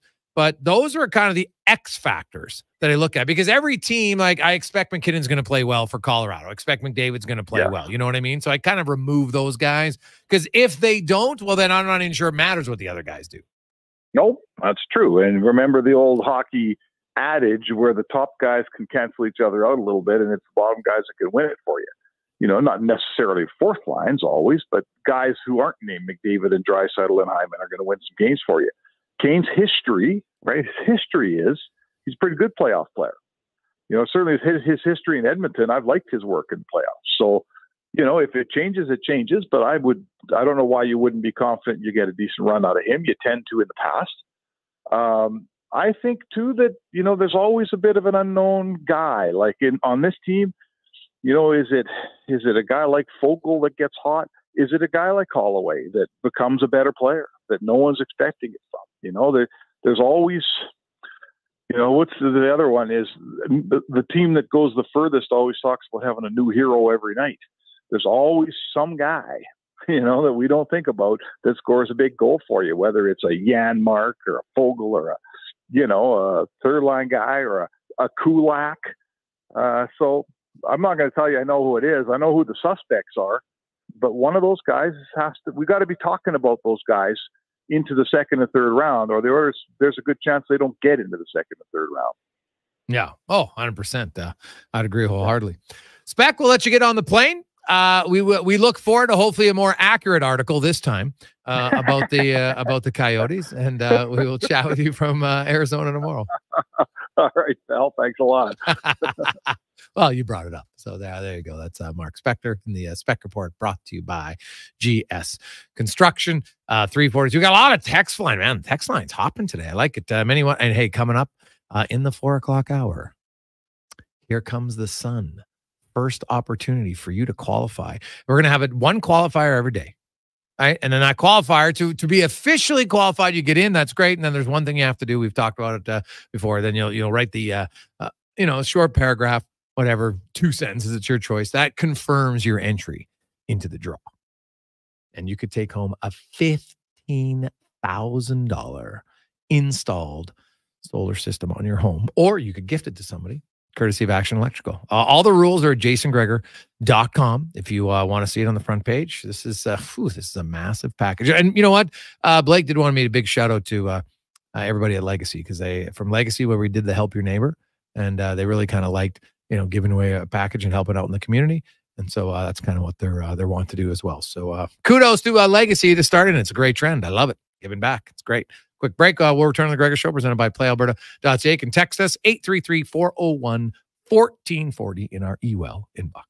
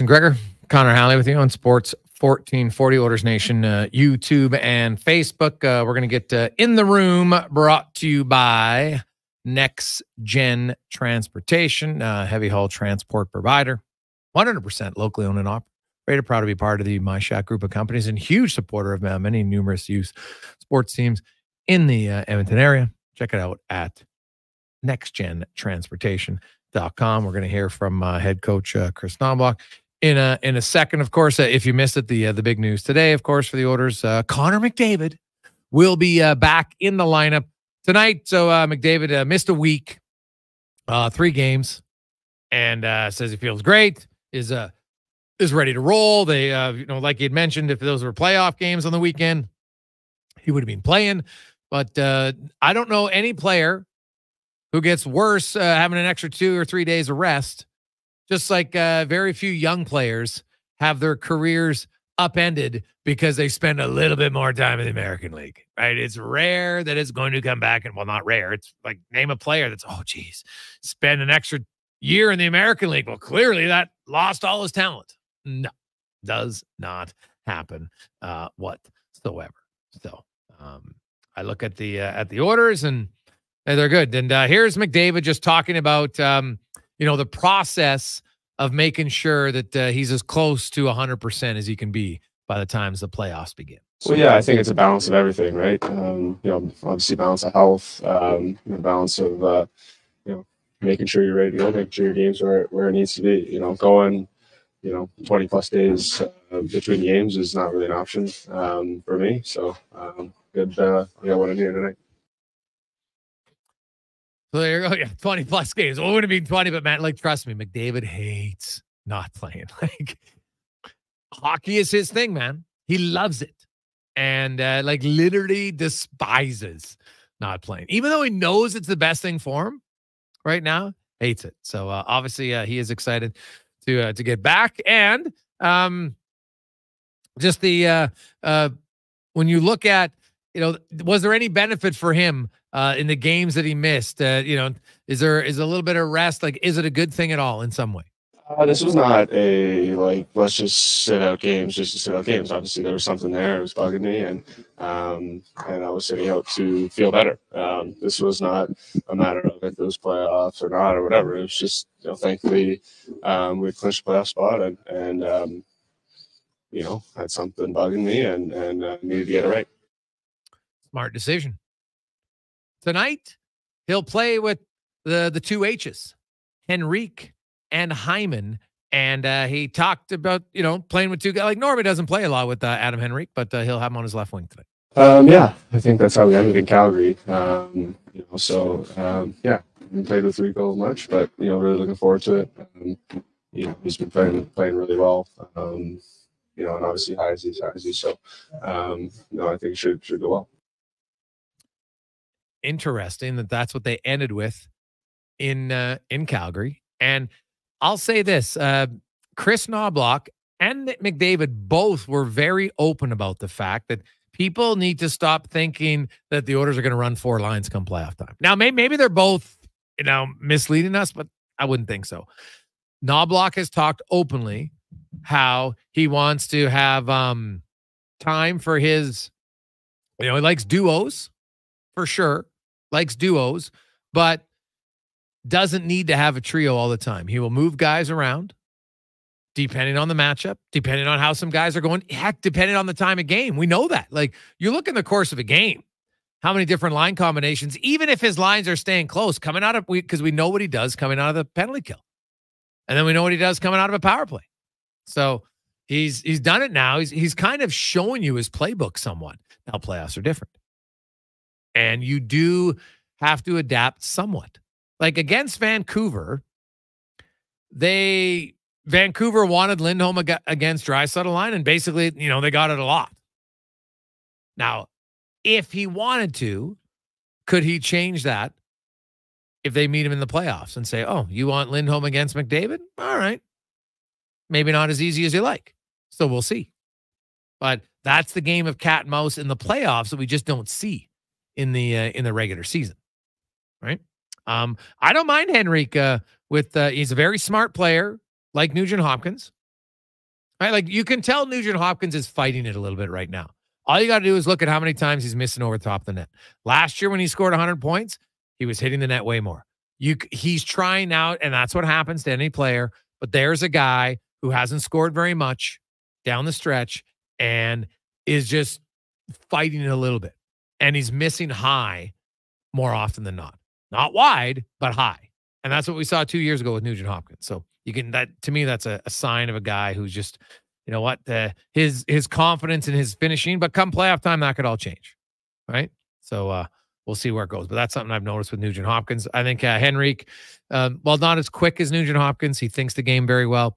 I think he's around the net a little bit more. Not that you need that because you have Hyman, but you know, when Hyman's cycling it down low, I think you'll see Henrique a little bit around the net more than you would from Nugent Hopkins. So they do have, different attributes.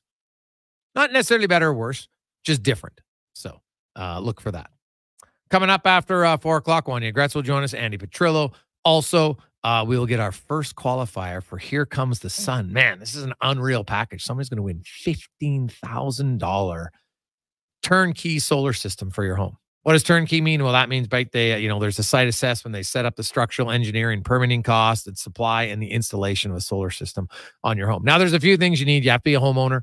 You have to reside within 50 kilometers of Edmonton. Also, you need newer shingles, 12 years and newer, which that doesn't sound that new, but trust me, you don't want 30-year-old shingles because you'll have to replace them before you put this on. So I guess we can say, hey, if you win and you have old shingles, well, then you replace your shingles first, then you can get it put on.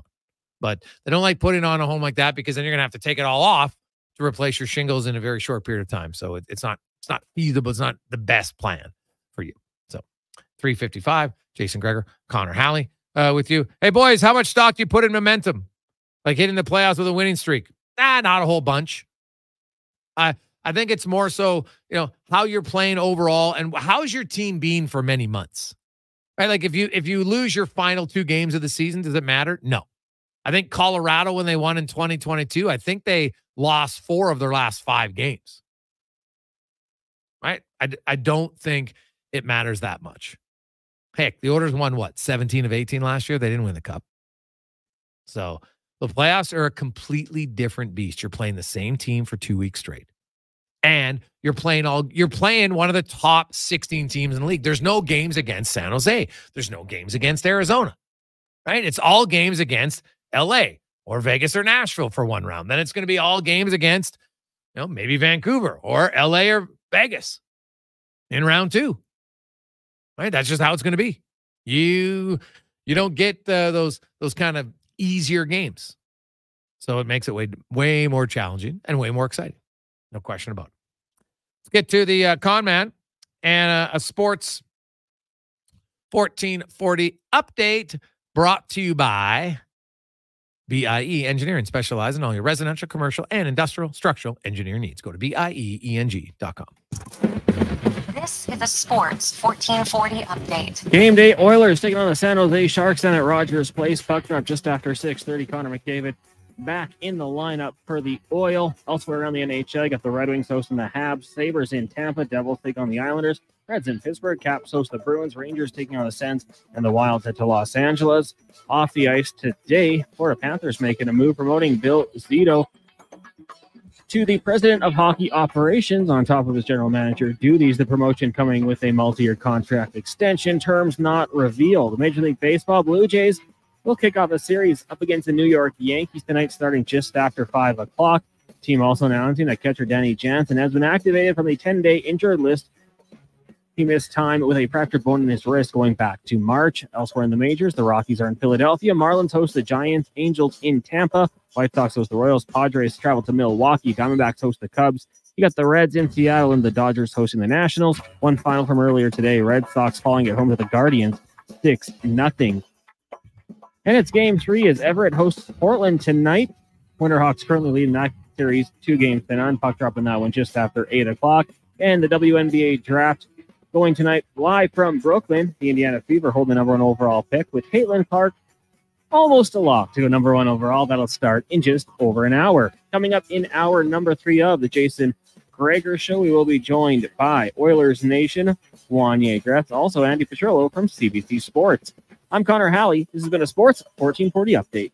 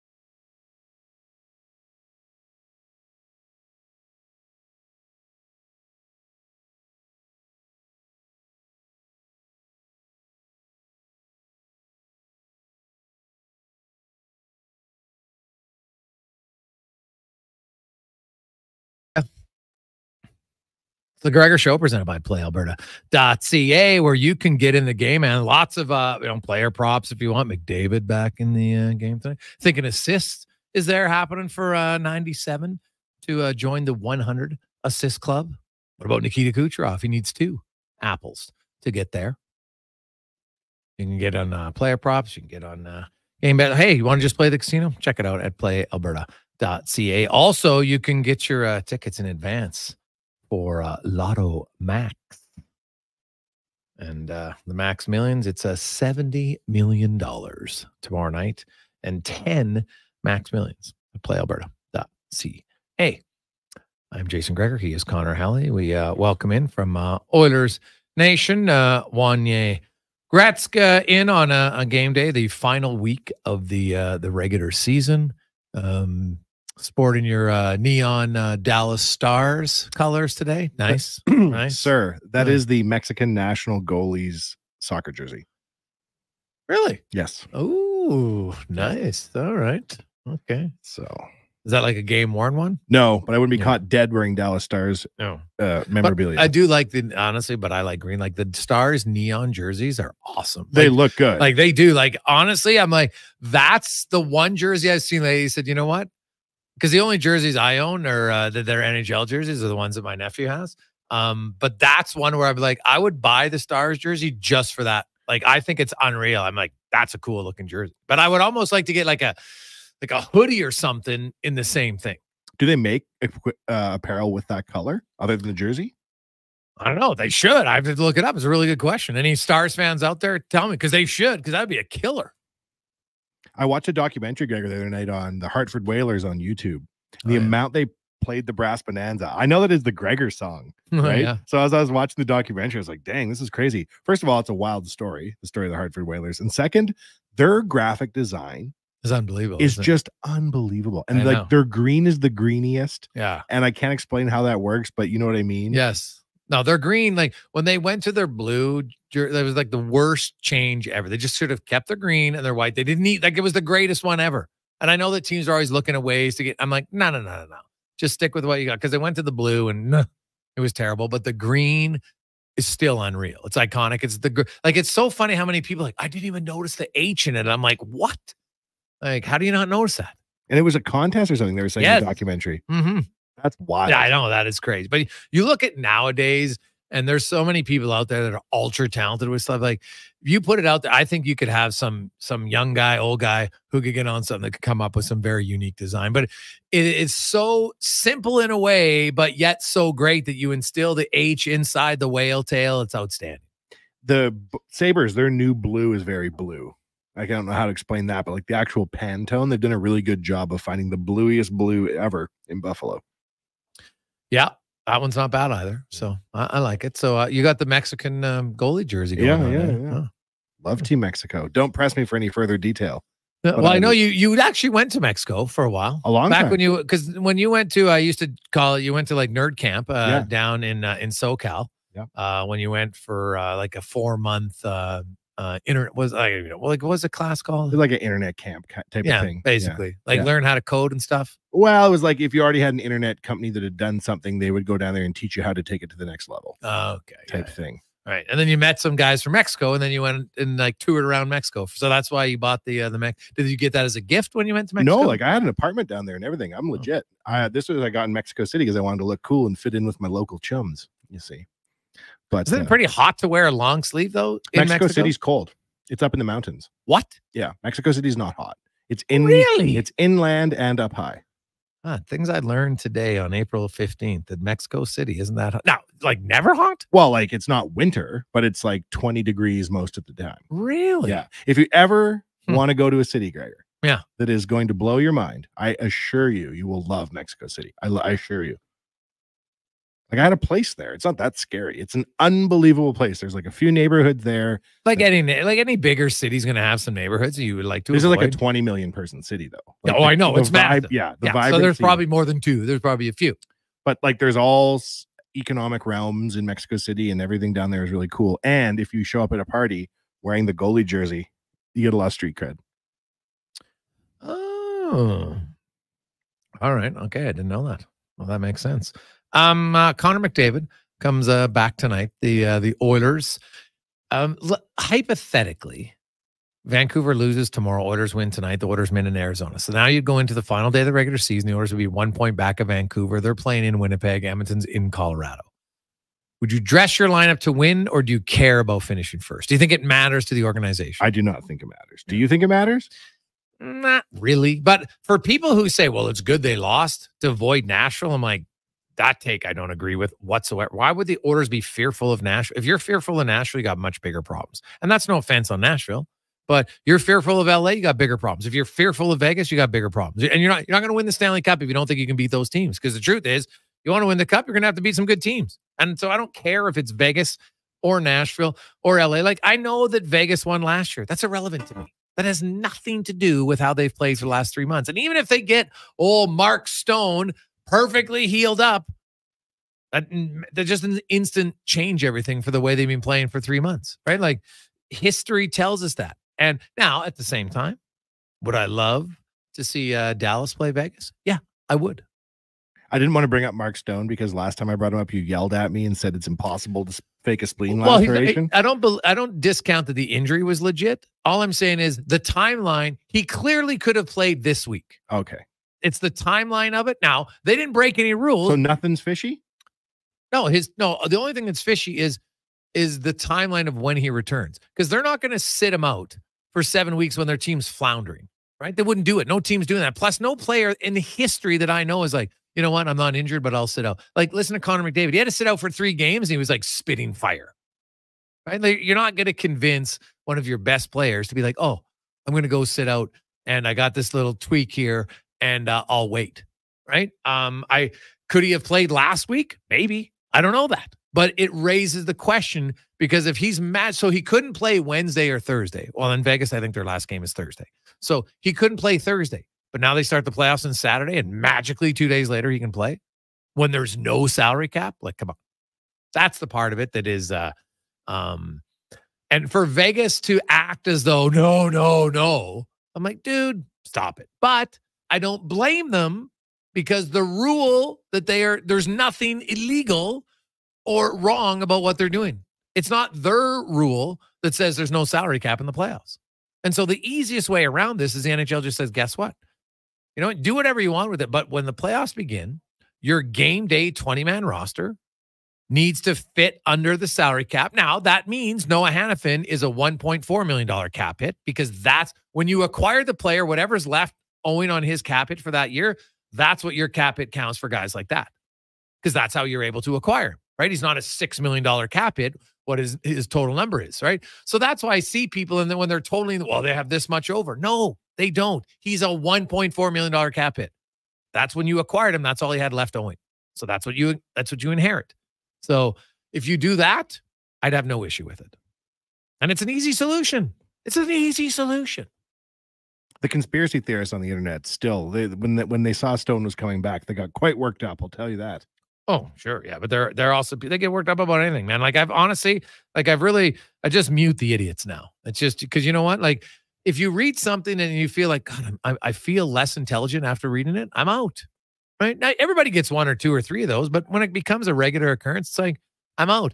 It's like anti-vaxxers. I'm like, I'm sorry. I'm trusting science, not Joe in his basement. I'm out. Like, live your life, feel what you want, but I'm muting you because I don't need to listen to the stupidity anymore. Have you found using X.com now is X, whatever we call it, is different since Elon took over? Do you find what you read and what you see hasn't changed? The only thing that's different is you get all these bots that are like, hey, nudes in my photos. That's the only one.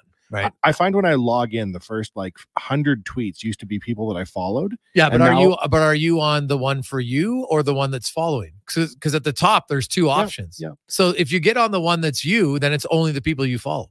But when you just go to your general feed, like when you click on the top left icon, you just read your general feed now. When you first log in, a lot of it's like these viral videos of people you don't even follow bombarding you. But see, that's why I only click on the following one. They're never like the for you. I never use that one because that's not for me. It's a bunch of people that I don't even know. So I never click on that. But your experience having 100,000 followers on X is a very different experience than like the normal. Okay, but even for somebody who doesn't have that many followers, like if you go on the one that says following, then it's only going to come up the people that you're following, is it not? Yeah, but like if you say something on Twitter, like how many people will reply? Like 200? No, I don't know. But like normal people, if you'd go on, you're not going to have that much for you content, is all I'm saying. Like replies and that. No. But the for you isn't people that reply to me. The for you is a bunch of people I don't even follow. Oh, that's what the for you is, right? Like it has people that they think you should follow, but I'm like, I don't want to follow them. Otherwise, I'd be clicking the follow button. Right? It's like someone saying, hey, you know what? You and Dave over there, you guys should talk and be friends. Like, no. Like if I ran into Dave and maybe we become friends, great. But no, I don't need the For You button on there is terrible. Just like it is on Threads. It's awful. You don't like Threads? Oh, it's brutal. Really? My all Threads is people whining and complaining about stuff. Well, that's social media. Yeah, well. But the best part about it is it's all the people who left because they didn't like the right wingers. So now it's just the left winger whiners. So when I go onto Twitter, I get like bombarded with UFO videos that are things I don't follow. And I'm like, oh, these are phenomenal examples of how UFOs are real. And it's been like 10 minutes and I haven't looked at anything Oilers Nation related because I'm too busy looking at UFO footage. That's how I know Twitter has sucked me into its algorithm. Oh, well, there you go. Yeah. So I'm not into to aliens at all. UFOs and power plays. Yeah. Well, the Oilers power play would like to get going for sure here down the stretch. We do have lots of texts, people wondering about who's playing or not. All I know tonight is Kane's out and Ryan's out and Stetcher's out. Broberg is going to join them in Arizona. I would expect him to play both games, Wednesday and Thursday. As for, they could even recall another forward. I'm pretty sure they have the cap space to do it for 2 days, right? Like you recall him on the Wednesday, it literally counts 2 days on your cap. That's it. So, and if anybody's just joining us and you're not sure how the cap works, it's based on a 192-day season this year. So Philip Broberg is $863,333. That's his cap hit. So then you divide that by 192, which comes out to, for 2 days for him counting against the cap, would be $8,993. Right. So they have the room to do that. So I'm pretty sure they have room if they wanted to add another forward to bring up. They could if they want to rest a few more guys. But right now they will have 2 extra forwards. And by Wednesday, they'll have 2 extra defensemen. So they could sit out Ekholm and Bouchard, for instance, in the same game if they wanted to, and then sit out Nurse and Ceci if they wanted to. They could sit out McDavid and Draisaitl one night and Hyman and Nugent Hopkins the other night if they so choose. So that's kind of where they're at on that option. I know people wondering, will Jack Campbell be recalled? I'd be surprised. I don't see the need at this point. Calvin Pickard has played very well when he gets in there. And I think if Stuart Skinner got injured, they would go to Pickard first. And then Campbell would come up and be the backup. And you know what? I guess if Pickard really struggled, then maybe he'd get a look. But I think, worst case scenario, Skinner gets injured. I think they're going to go with Pickard. That's the sense I get. I don't see any reason why you wouldn't at all. So there you go. Hey guys, just because they have room, shouldn't they save it for the bonus overages for next year? From Jeff. Jeff, no, because the Oilers were actually in LTIR earlier this season with McLeod and Holloway and someone else. So right now, any of the bonus overages they have are going to count towards next season anyway. So they're not saving. Like, I think it might be a max of maybe 20 grand that you could put forth this year, which, no offense, is not really taking away nothing. So, no, there's really nothing that's going to benefit them that they're going to be able to put the Brown and the Perry bonuses. It's basically like they're going to have 3.55 or 3.6 million in bonus overages next year. It's not going to be ideal, but we can worry about that next year. We have all summer to complain about the salary cap, but that's how it's going to be for next year. So we'll see where it goes. 417 on Sports 1440. Andi Petrillo will join us. And then after Andi, at the end of her segment, we will do our first qualifier to get in for Here Comes the Sun, where you will win a solar system for your home valued up to $15,000. Courtesy of Action Electrical, includes site assessment, structural engineering, and permitting costs, and then, of course, the supply and installation of a solar system on your home. Pretty sweet deal. So that's coming up here in the next 20 minutes on the Jason Gregor Show, presented by PlayAlberta.ca. Live on Oilers Nation YouTube, Facebook, and Sports 1440.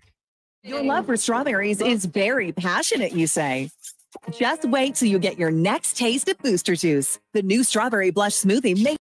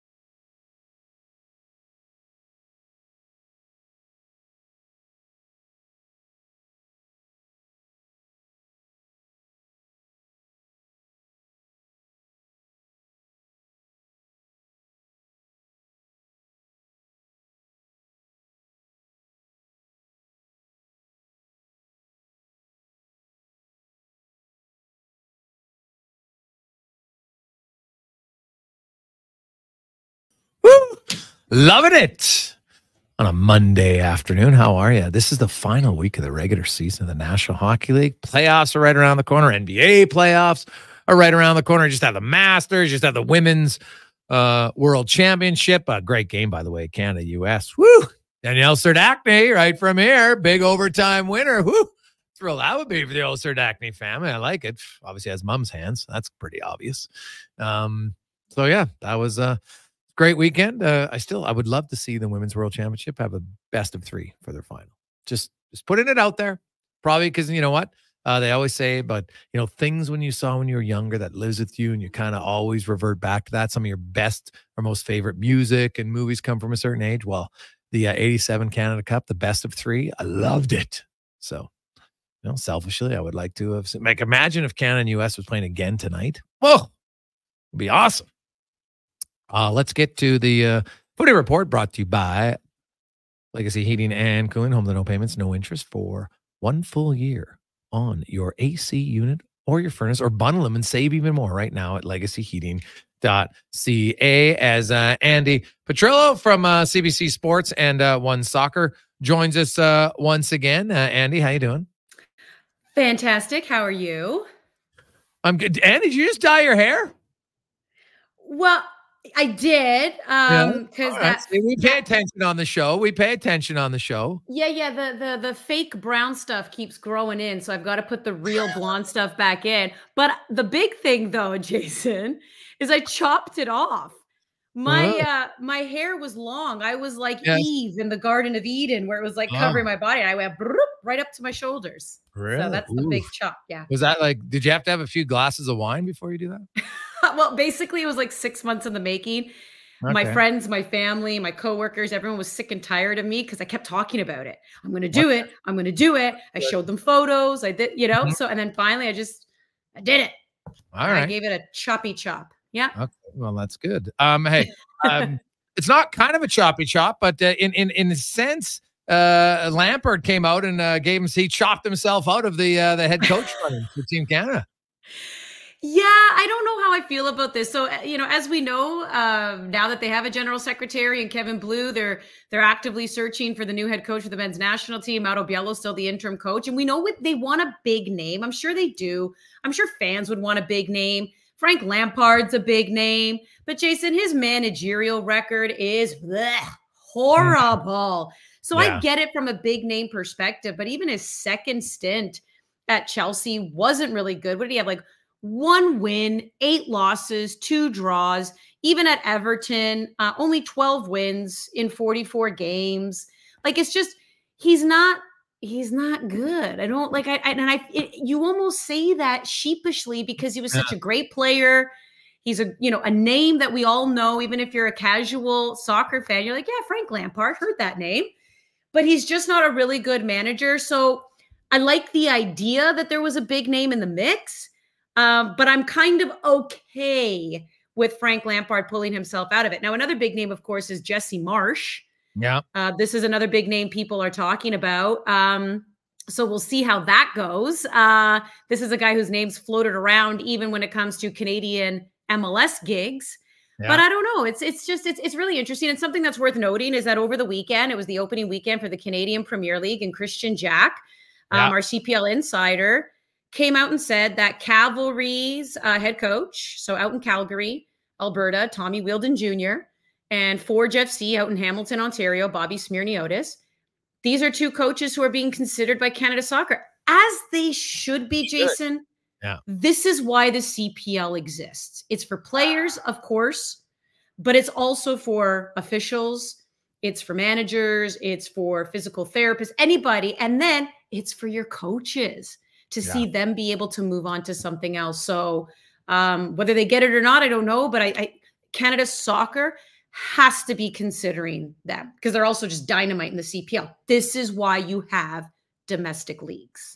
Yeah, it makes a lot of sense. Andi Petrillo joined us here on Sports 1440. So what about the big CPL opening weekend? What are your takeaways? Teams you liked? Any players that stood out? And like the Cavalry, is it too early? But are they still the team to beat in your eyes? Well, I would say it's Forge because they opened things up against Forge, their arch nemesis, and they lost. So I'll say, like, it's great. So this is the first time the CPL is starting a season with no real changes. There's been some rule changes, a little bit of tinkering here and there, but it's the same 8 teams. The playoff format that they implemented last year is the same playoff format for this year. So it's kind of like they're calling it the year of stability, right? Like we've actually, everything that happened last year, just copy paste, put it in here, with the exception of, I do think we're going to see a little bit more parity. I think the off seasons were very busy for a lot of these teams. If we're talking about who won the off season, that would be Atletico Ottawa, and they picked up their first win against York United. All the teams to open up the weekend, all 4 teams ended in a win, so no draws.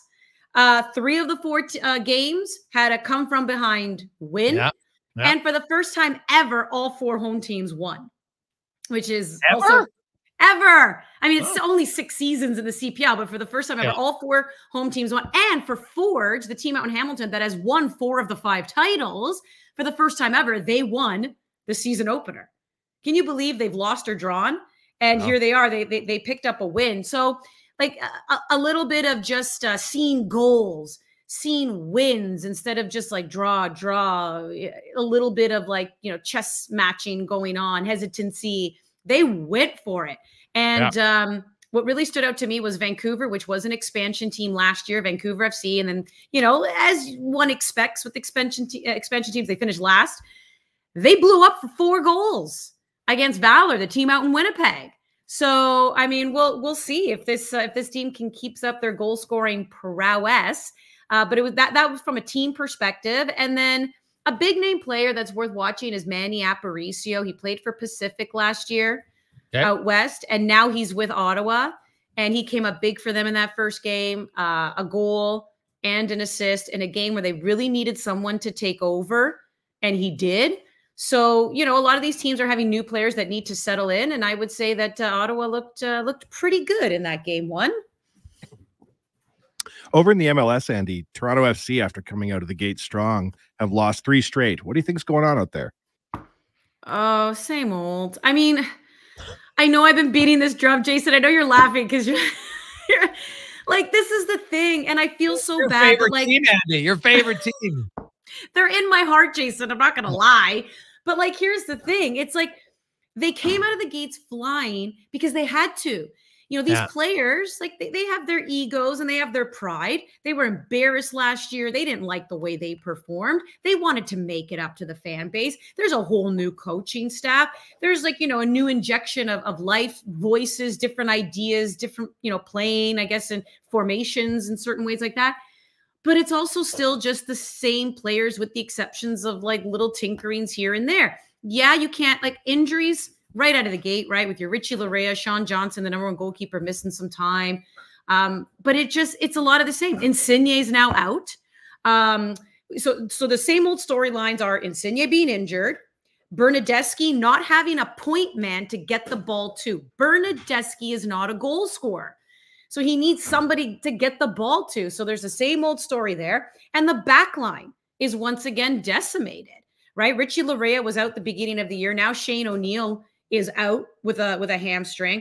Long, who they just brought in to be this veteran presence, he picked up a red. He's going to miss the next game. But like, that back line is now decimated. So it's unfortunate because I think there was a little bit of coming down to earth, right? Come out of the gates wanting to make up for last year, wanting to impress a new coach. But at the end of the day, it's the same personnel. So it's a lot of same for TFC, which is unfortunate right now. Andi Petrillo joins us on Sports 1440. Andy, a few other things, around the soccer world. The She Believes Cup wrapped up. Canada lost in the finals on penalty kicks. Now, penalty kicks were better, but when you think about their losses here, like, they got to get better on penalty kicks here heading into the Olympics. Like, do they just got to go out and just start practicing more? What are you seeing on their penalty kicks that's lacking? I actually had this great conversation with Bev Priestman about it, because I said, this is how you won the Olympics, penalty kicks. But now it seems to kind of be this like arch nemesis now in these recent competitions. And you're right, it did get better. And there's contrary to some popular belief where some people actually think it's just a crapshoot. And yes, sure, the advantage is to the shooter, but there's a lot of strategy that goes behind it. So other than the goalkeepers, right, who really they are at the disadvantage, but oftentimes you'll see them, they'll have the names and they'll have like an L or an R next to a player's name on their water bottle because, you know, the goalkeeper will sit down with the goalkeeper coach. They study the kickers and where do they like to go. So that's where they try to do that. But the shooter, Bev Priestman said that, yeah, they've looked at all the analysis. So there's a greater chance of scoring if you wait 5 seconds or more after the whistle is blown. So do not kick right away because if you kick right away, if you kick right away when the whistle's blown, the goalkeeper's jacked, the goalkeeper's bouncing, ready to go. So you're giving the goalkeeper a chance to be reactive and use their athletic ability to their advantage. But if you wait 5 to 7 seconds, the goalkeeper now is getting in their own head and suddenly they're like, ooh, what's happening here? So statistics show the longer you wait, the greater chance the shooter has of scoring. Okay. So they definitely take that into consideration. You'll notice a lot of the players use a very power stance, right? Kind of like the Superman stance, we'll call it. Against, from a psychological perspective, that is supposed to give them confidence. The deep breathing, we all know that, to slow your heart rate down. And then even in practice, Bev said that they work with the two boys, mannequins, not actual boys, mannequins. Yeah. And she said that when they shoot in practice, they have them both go left and right. So it's not about where, like, it's not about which side you shoot. It's about placement of the ball. Exactly. Yeah. Not what side, but where. Put it out of the goalkeeper's reach at all costs. So you're right. You saw that against the Americans in that final game, goes to PKs, drastically better. But the fact that it even got to PKs is also just annoying, Jason. They dominated the Americans in that first 45. They couldn't finish. And then the Americans came out, they hemmed the Canadians in for the first 11 minutes of that second half. And of course they end up going ahead 2-1, the Canadians with some latest, heroics as well to tie it, but like finish them. And I just felt like the Americans had the ability to adjust in the second half better, which was just unfortunate. So, the Canadians are hoping to have at least four more games before the Olympics. So Bev will have some time to work on some things. Andy, you look going back, you got Vancouver, Toronto. Now Toronto's kind of what you expected. Montreal, similar thing. What about Vancouver? Where do you see them this year in MLS? I am on the Vancouver Whitecaps hype train. I think they're a strong team. I think they've retained a lot of their goal scorers. I think they have shored things up defensively. I think Vanni Sartini is the man to lead them. They believe in him. They play for him. Sure, they're coming off a loss on the weekend against the Galaxy, but I think Vanni Sartini was right. It's not to take away anything from LA, but he's like, it's not that they beat us. We let ourselves down defensively. They had like that 2-3 minute lull, and that's all she wrote. So, yes, they're coming off a loss, but they're going to be battling it out with LA for that top spot. So they're right now sitting second in the standings. But if I can give just like a little bit of history, because I mentioned the name Jesse Marsh.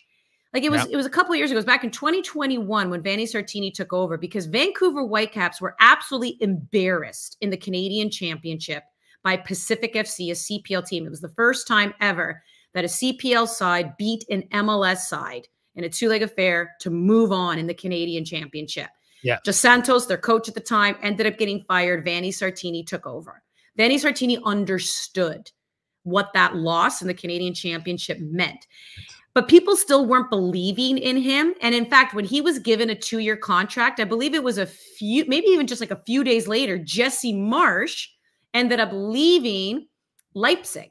And the whole conversation was, will the Vancouver Whitecaps be kicking themselves for not waiting just a few more days because they could have had Jesse Marsh as their head coach as opposed to Vanni Sartini? Well, I think the timing of things saved them, if that was to be the case.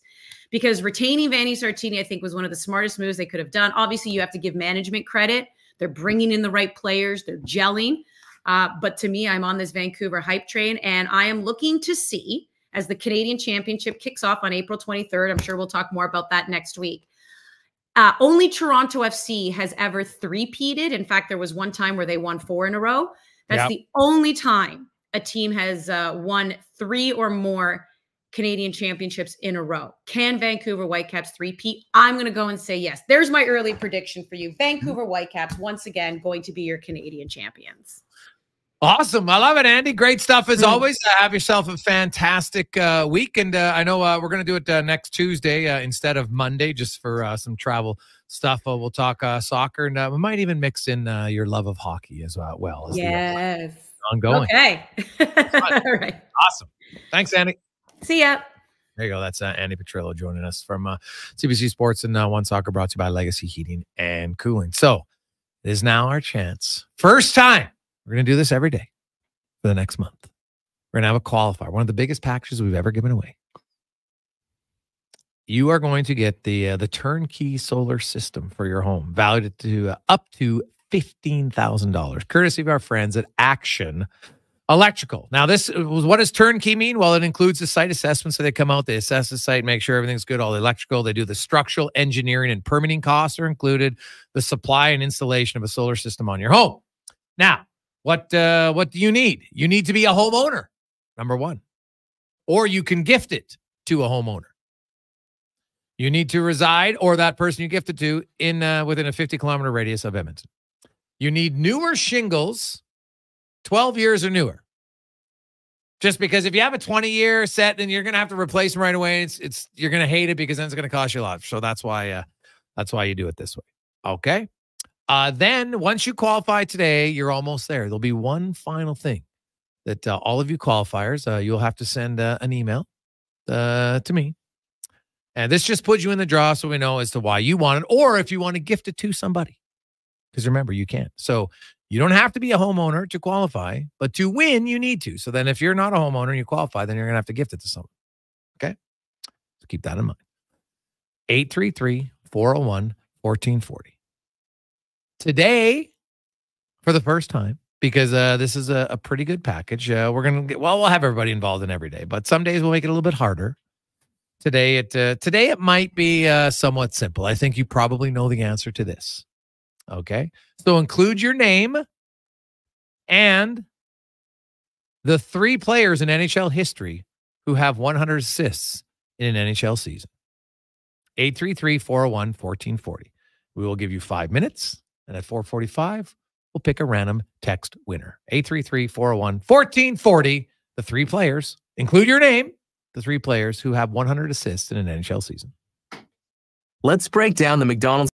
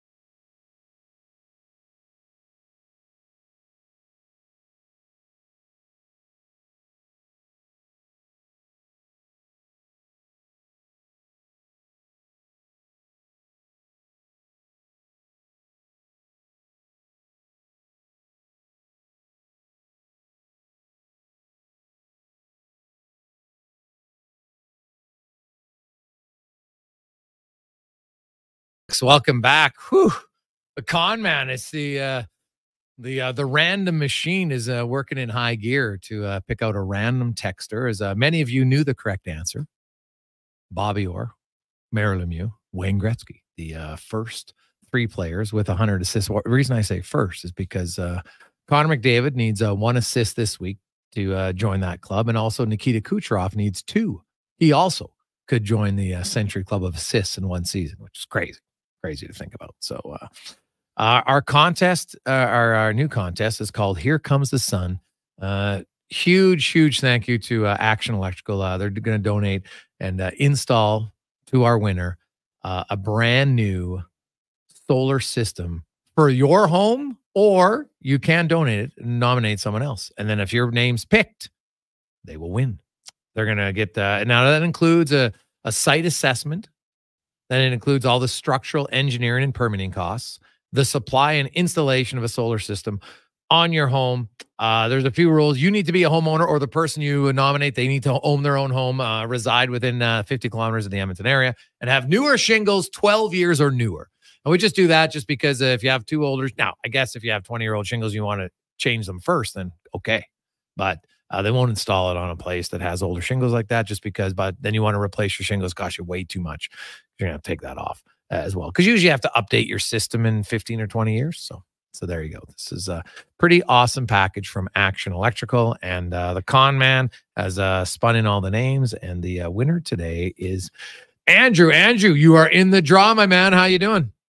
I'm doing well. How are you? Oh, I'm excellent. Nice. Is this going to be for you? Are you nominating someone? Do you know? I would nominate, and I would either nominate my mom or my brother. I'm not sure yet.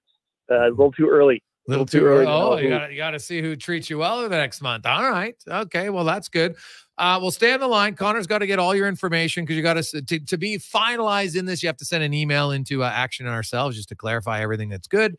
So stay on the line. Connor's going to get your email. He can tell you where to send it and everything like that. And then you will officially be in, and we will do the draw in May.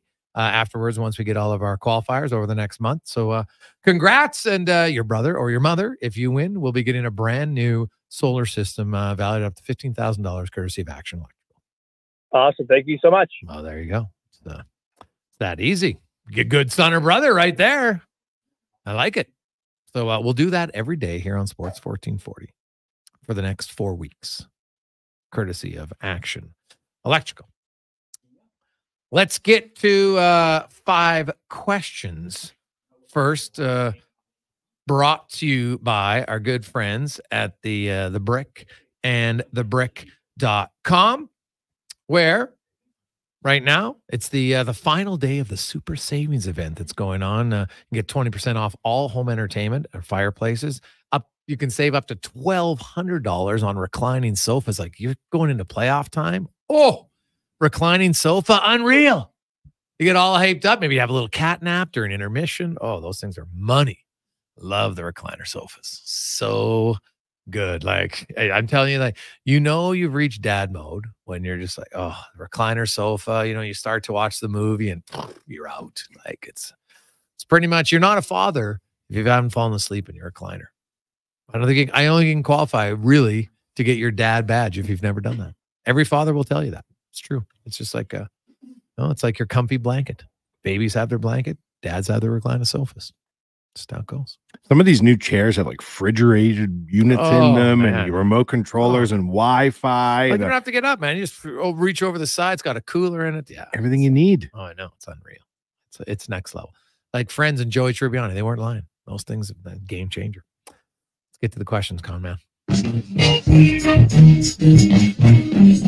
It's time for 5 questions on the Jason Gregor Show. All right, guys, let's get a bold prediction for tonight as the Oilers taking on the Sharks, and a score prediction as well. I'll go 4-2, Connor, and I am the head of the Connor Brown hype machine, and I'm going to put Connor Brown on the board for a goal tonight. All right. I think Edmonton, they'll have a little boost of energy with 97. I think they skate away to a 5-1 win, and Adam Henrique has his first multi-goal game as an Oiler. Question 2, unreal race right now in the wild card in the Eastern Conference for that final spot. When it's all said and done, who do you have getting in the 8th seed? Well, it's a good question, man. Pittsburgh, Detroit, Washington, and I know the Flyers still have a chance, but I'm going to go with the Red Wings. They stubbed their toe here for a long time, but they had a massive win in Toronto. And you got Patrick Kane, who I don't think there's anybody, well, maybe Crosby, but man, even then, Kane always scores big goals, so or is in on him. So I'm going to go Detroit. I'm going to go with the Caps, Connor, because I'm not going to say I'm a fan of the Caps. I'm a fan of Edmonton product Brian Sotheby, who works for the Caps. So I'm cheering for Suds by cheering for the Caps, but I don't cheer for the Caps. All right. I totally understand. Question number 3, NHL likely moving to Utah. I think when Vegas came into the league, we're fired up to go to games in Vegas. Seattle seemed like a cool place as well. When it comes to going to see a game in Salt Lake City, how high on the priority list is that for you? You haven't lived until you've gone to Salt Lake City. Like, does John Stockton make mistakes, Connor? He does not. Salt Lake City must be a thrill. Huh. Yeah, that's a good question, Cons. I always, would it be on the top of my list? Maybe not right away, but I think they're going to have a brand new facility. They got a lot of skiing there, so that's the one thing. I think skiers will combine skiing and a hockey trip. So it's a good winter opportunity there. I've been to Salt Lake once, but I didn't get to really tour around. But the brief part I saw, I actually quite liked. So. No Fun Denver. Is that Salt Lake City? No. Well, yeah, my experience, it was like I said, I didn't get to experience all of it. I think as younger people who maybe like to go for a party road trip, it's probably not going to be in the top of your list. But I think for other things, it definitely will be. Question number 4. What did you guys think of the live golfers wearing their team gear at the Masters over the weekend? Oh, this is Connor's pet peeve. I love it. There's not many things that get Connor fired up, but I knew it when I saw him ramping about it. I was like, awesome. Yeah, like, I don't know. It is. I guess you pay for your sponsor, right? They pay for it. So you're like, that's what they get paid for. So I didn't have a huge issue with it. Like, what was worse, that or Jason Day's pants on the first day? It's a fair question. You got asked to change his outfit because it was so terrible. Like, did you see them? Sweater too, wasn't it? Yeah, but it was more his pants, man. Like those things, they're looking like you. You thought you're like, looking like me. Yeah, back in your younger days, you're like, you're out there. Look at me, I'm dancing. You got the big pants on. Oh God, what's his name? You know who I'm talking about? Hammer pants. Yeah, the Hammer pants. Oh, MC Hammer. Yeah. I think it's lame. I think that somewhere Greg Norman sitting on a yacht having a good laugh though, watching the Masters and seeing the Live logo. He's like, that's how the shark laughs. Final question for you guys. On this day in 1992, Jay Leno had his final Tonight Show appearance as the guest host before taking over for a pretty long run. Who is your favorite talk show host of all time? I just watched Conan O'Brien eat wings, the wing challenge on YouTube. I don't know if you saw this. Yeah. It is so funny. Mm-hmm. And it just reminded me how funny Conan O'Brien actually is. He's my favorite by far. Conan, you know what? I never really watched late night talk shows ever in my life. Like, I don't know, like when I was out, I've been out lots during the week, so I was never home. Oh, you were working at night too, weren't you? Yeah. Well, that was when I was in my 30s though. But in my 20s, you know what? I never really got into it. But I was working in the oil field, so you're going to bed. I wasn't staying up that late, but I've gotten into it now because you can watch them earlier, you record them, right? You can watch them the next day. I quite like Fallon's very talented. He's very upbeat and positive most of the time, so I like that. But Conan O'Brien, the more I've watched him, like he's got funny mannerisms that's different about him, right? So I'm probably still gonna go with my favorite is Fallon because I haven't watched enough of Conan, but the more I watch of Conan, the more I like him. Conan makes himself the butt of the joke. And I think a lot of the late night hosts, they kind of make the other person they're interviewing the butt of the joke. And that's what I've always liked about Conan. Yeah, Fallon mocks himself quite a bit too. Yeah, right? Yeah, fair enough. Yeah. Like, I'll be honest, the one guy I never really liked was Jay Leno. I was never a Jay Leno fan. You ever like Letterman? He was okay. I didn't mind him, right? But like Jay Leno, I was just like, I never got into the Jay Leno train. Yeah. Cons, what about you? Yeah, I liked Conan back in the day. It's a little 3-inch Bees skit. I don't know if you ever remember that one, but he just had some really weird things like that. My parents were all about Leno, so I watched a lot of Leno growing up as well. But yeah, Conan probably top of the list for me. And then if you could count like Jerry Springer, I don't know if he counts as a talk show host, but a sick day was not a complete day without watching a little trash TV. Oh yeah, I guess so. Yeah, I was thinking late nights. So yeah, me too. Like, because if you're thinking like a daytime, like Phil Donahue, right? Oprah, Ricky Lake. Sally, Jesse, Raphael. Right? I think I like that. Oprah was pretty good in her prime. Like, you know, she had some she talked about a lot of real good topics. I never really liked Dr. Phil's spinoff show as much. What about the Kelly Clarkson show? Are you immune to today's popular entertainment? Kelly Clarkson has a show? Yeah. No, I did not know about it. All I know is all of a sudden on my Instagram feed, she's popping up. Hey, I've lost weight. I'm like, okay, that's kind of what I know about Kelly Clarkson. Oh, no, she got a show. She does big numbers. Oh, well, I'm sure she does. Whole new demo. She can very talented singer. Very talented. And actually very nice. Yeah. In an interview, she's very like positive and up. But no, who is it? Arsenio. I watched Arsenio for a while. Pretty funny. So, and like to me though, well, I guess they're on the desk. Saturday Night Live, the desk is still, I go back. That to me is still the best. I know it's only once a week, but it's unreal. The desk, like just they're Weekend on the desk. Update. Oh God, so good. Like two guys right now are so funny. They write each other's jokes. Oh, And now maybe they don't know about it, which is if they don't, if they do, they're unreal actors about it, but that's pretty funny. It's a way to disarm how you get offended by everything now. Oh, totally. Because they're not saying their own words, right? It's no, but he's the white guy making the kind of the racist jokes that the black guy's right, and you're like, see, we can get away with it. And reverse though, too. Yes, totally. Yeah, it's funny. So I like it. Hey boys, I'm just tuning in, but did I hear correctly? You're giving away a solar system? That's unreal. From Doug. Yes, we are, Doug. $15,000 system courtesy of Action Electrical. So they'll do that every day, different times of giveaway, but usually somewhere between 4 and 6 o'clock every day here on the Jason Gregor Show on Sports 1440. When we come back, Kevin Woodley is going to join us. We'll hear from Dan Rosanowski with the San Jose side of things as they're playing out the string. They've literally got nothing to play for. They've wrapped up the best odds for the draft lottery, although the draft lottery still hasn't been announced. What the hell's going on? How do you not announce the day of the draft lottery? But they haven't announced. Supposedly going to be May 6th or 7th, but still no official day. And think about it. If you're San Jose or Anaheim or Chicago fans, you're like, hey, when's the draft lottery? Think about it, Oilers fans. You were there. You know.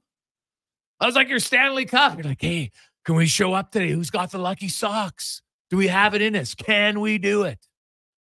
That could make a big difference. Just think about 2015. Where were you, Oilers fans? Think about where you were when they won the McDavid lottery. Now, I'm not saying, hey, acting celebrating. No offense. Probably not Connor McDavid, but he could be a really good player. Here is the con man and a sports 1440 update brought to you by Fountain Tire, where right now at Fountain Tire, being on the road together means getting a great deal on tires. You can save up to 25% off. It's a big deal, including Goodyear tires only until April 20th at Fountain Tire. This is a Sports 1440 update. Game day, Connor McDavid making his return to the Oilers lineup as they host the San Jose Sharks. Pucked up just after 7:30 down at Rogers Place for pregame coverage. Keep it locked on the Oilers Nation YouTube, Facebook, and Twitter streams. Aaron Bordato's got pregaming with Bordsy starting at 6:30. Elsewhere around the NHL, Canadians are in Detroit. Lightning host the Sabres. Islanders taking on the Devils. The Penguins will host the Preds. Caps battle the Bruins. Rangers host the Sens and the Wild in Los Angeles. Major League Baseball, the Blue Jays kicking off a home series against the New York Yankees. That'll start in 7 minutes right now. Twins trail the Orioles 2-1 in the second. Also in the second, it's scoreless between the Phillies, Rockies, Rangers and Tigers scoreless. Rays, Angels also scoreless. And the Marlins lead the Giants 1-0. Still to come this evening, Mets host the Pirates. Royals are in Chicago to take on the White Sox. Brewers host the Padres. Cubs in the desert taking on the Diamondbacks. Mariners host the Reds. Dodgers meeting the Nationals. Earlier today was the Guardians blanking the Red Sox 6-0, and we've got playoff action in the dub. Portland and Everett leading 2-0. That one's starting just after 8 o'clock. The Philadelphia Eagles locking up another key piece to their offense, signing wide receiver Vontae Smith to a 3-year, $75 million contract extension, and we're moments away from the WNBA draft out in Brooklyn. The Indiana Fever holding the #1 overall pick, likely to take Caitlin Clark out of Iowa. Coming up in hour 4 of the Jason Gregor Show, we will be joined by the voice of the San Jose Sharks, Dan Rosanowski, and Kevin Woodley from In Goal Magazine. I'm Connor Halley. This has been a Sports 1440 update. Sports 1440 in West Edmonton Mall and Wetaskiwin. CKJ.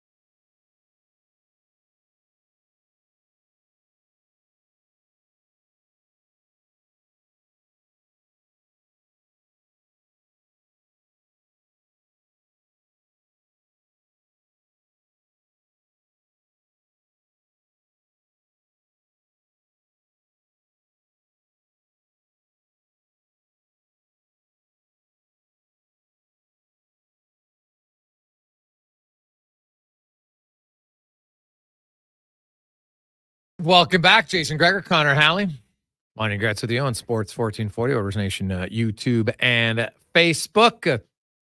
Busy day on the show, and hey, it could be a busy night for you at playalberta.ca. Maybe you haven't tried it. You want to check it out the first time. Maybe you don't like sports betting. Maybe just like the slots. Casino, where you can use the promo code Casino50 and you'll get a free $50 wager for your first time use at PlayAlberta.ca. You can also get your tickets there. Lotto Max, $70 million tomorrow. Woo! Like I've always said, if one of our listeners wins, you better throw a party for us. Okay, I think that's only fair. Why wouldn't you? Like, imagine the party you could throw, even if you just wanted to blow a lot of money. Because it would be hard to have a party. Like, how much could you blow in a night? Now, I guess maybe if you want to bring in like a Bruno Mars, I think they cost like $1 million, something like that. But, didn't Rihanna just perform at a wedding in India and it was $8 million to have her come sing? Well, maybe her, sure. I'm not getting Rihanna at my party. I don't want her. If you won the lotto? She wouldn't be my top 5 list of who I'd want to bring in. Would you have if I won $1 trillion, a performer you would bring in for Rihanna type money? Well, I'd want someone who I think's a good performer that I'm like, hey, you know what? I think they'd probably be fun to have a beer with. Like Bruno Mars. I like his story, I like his background. Or The Weeknd. I think The Weeknd's a really talented singer. He's Canadian. I think he'd probably be a down-to-earth dude. So I'd probably go with one of those two. You think all that Bruno Mars stuff they're saying about gambling is just to promote the fact that he's in residency at the MGM? What do you think that is? I have no idea. You didn't see the story? No, I didn't. Oh, they were saying that Connor was at like $50 million or some crazy thing that they say he gambled during his residency at MGM. And I was thinking about it to myself, I think every publicist now in Hollywood knows if you want any type of attention on your client, you need a fake scandal. And like his residency, I think he makes like $30 million a year. No. But so you would bring in Bruno Mars though and his gambling addiction to come and entertain I didn't know he had that. Would that change your plans? Well, I don't think I'm gonna be gambling, so I don't really care. But in theory, you've been gambling to win the money to have your Bruno Mars concert. Yeah, well, that's true. So I'd feel like a hypocrite if I didn't bring him in. Bring him in. Yeah. Be like, hey, Bruno, like, I'm not really at the same level of you, but hey, you know, what tips can you give me not to go down that path? Can I sit beside you and I'll do the opposite? Is it even true? That would be my question. Anyway. I can't see it being true. No, let's go around the NHL now, brought to you by McDonald's. And the McCafe Brew is coming tomorrow for all of you coffee drinking lovers. Smooth, satisfying, and irresistibly sippable. Try it with French vanilla or caramel cream starting tomorrow only at McDonald's. As we welcome in a longtime voice of the San Jose Sharks, Dan Rusanowski. Obviously being a tough year for the Sharks. They're in a rebuild. And really, if you're going to be in a rebuild, this is what you want. You want to give yourself the best odds to win the lottery. They are at 25.5%. And Dan, it's, you know, obviously it's been a tough season. You know, it gets worse when you got guys like Couture injured pretty much for the most of the year and stuff like that. Kind of, if you look at the start of the year where they were, and I'm not sure they were completely in, but during the season, I think they've, like when they traded Hurdle and stuff, I think they finally committed, like, we're now in a full-on rebuild. Is that fair? I'd say it's fair. I'd say that the expectation was that they would be doing a little bit better than they were. And I think at the start of the year, they had hoped that they would still be in some conversations around the trade deadline time, and not talking about unloading necessarily, but that didn't work out. And that was part of the plan. If it doesn't work out, you've got assets to move. And Tomas Hurdle was the big name this season that moved on. But don't forget about Anthony Duclair too. They got some value back for him. And in fact, we're going to see some of that tonight as Jack Thompson makes his San Jose Sharks debut against the Edmonton Oilers here at Rogers Place. So we're going to start to see yet another young player with a good bit of promise inserted into the lineup. And that's something that they've been trying to get. They picked up Colin Graff in a free agency deal after his season ended with Quinnipiac University. And so that's another addition to the puzzle. And of course, you've got the prospect of what you just talked about now, the best chance to get the first overall pick. Although the Sharks have never had the first overall pick in the 33-year history of the team. So let's not forget that. And let's not forget that it is a lottery that you have to win. Even though you have the best chance, you don't necessarily win it. We're hoping that all things go along to the way of averages and that the Sharks get the first pick overall, because Macklin Celebrini, who is considered the number one pick overall, is not only an outstanding player at the age of 17, which he still is now, if I'm not mistaken. He's turning 18. Yeah. But in addition to that, he's a Bay Area kid in many respects. I know he was, started out in the Vancouver region, but his dad is the head of performance for the Golden State Warriors. He was a junior Shark. And so this would be a big deal to help the Sharks return to relevance among the among the 32 teams in the league where they haven't been the last year or two. You mentioned some of the young guys that are going to make their debut, and it's obviously super exciting for them. And Edmonton went through it a decade ago where you bring in young guys and everyone's, oh yeah, I'm really excited about it. And the mistake they made was they brought in too many young guys and didn't really have any decent veterans around to kind of protect them. Where's Logan Couture at, Dan? You have, how concerned are they that his career might be over? Well, everybody's concerned if he can't play, obviously. And I don't think there's anybody that's more concerned than Logan Couture himself. He's somebody that's so passionate about this game. He's an outstanding captain. And that's all been missing this season. He played for the team for 6 games. And when he was in, he didn't score a goal, but he made in those 6 games, but he made a big difference. And I think that's the hope that he can recover. This is just a weird thing that he's got and has had to deal with, and several other players have had to deal with it over the years. But the hope is that he can get back to full health next season and see where it goes. We know a thing or two about cheering for the draft up here. How are Sharks fans holding in for this tough season? I think that the Sharks fans have been very patient, and I think they've been very understanding with what's going on. It's not like you rebuild a franchise in 2 minutes. It takes a while to do it. And ultimately, you have to pay the price for being one of the best teams in the league for basically 2 decades. They never did win the Stanley Cup in that time, but they came close a number of times. Probably could have, maybe even should have won it at least 3 times in those 20 years, but only went to the final and were 2 wins away from winning it against Pittsburgh in 2016. Yet, even in 2019, the last year they made the playoffs, they went to the conference final against St. Louis. And of course, you saw what happened there. The Blues ended up winning in 7 against Boston.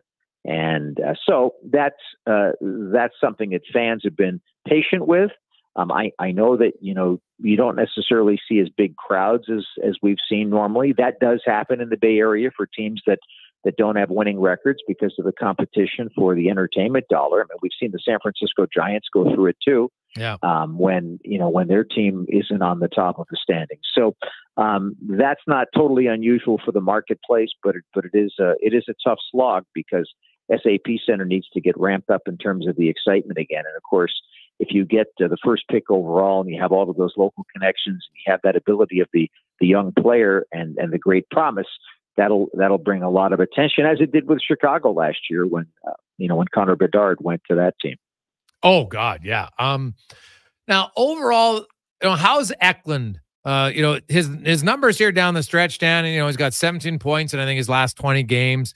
Playing with Granlund, who's having a hell of a year, by the way. But how has he come along? Because he's probably their best bet for a young prospect who they hope can become a player right now.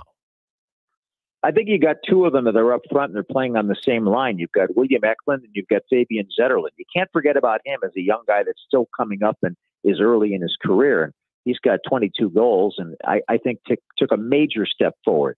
And you know what? The common theme there is that they're both playing with Mikael Granlund right now. You mentioned it. He's having a fantastic year. If he gets a point today, it'll extend a point-scoring streak to 12 straight games, which would match his career best, which he established a few years ago before he became a Shark. And I think that just being around a player like that, Eklund is not the biggest guy in the world. And so he's got tremendous skills, good vision, a nice head for the game, fantastic shot. All of that's in his favor.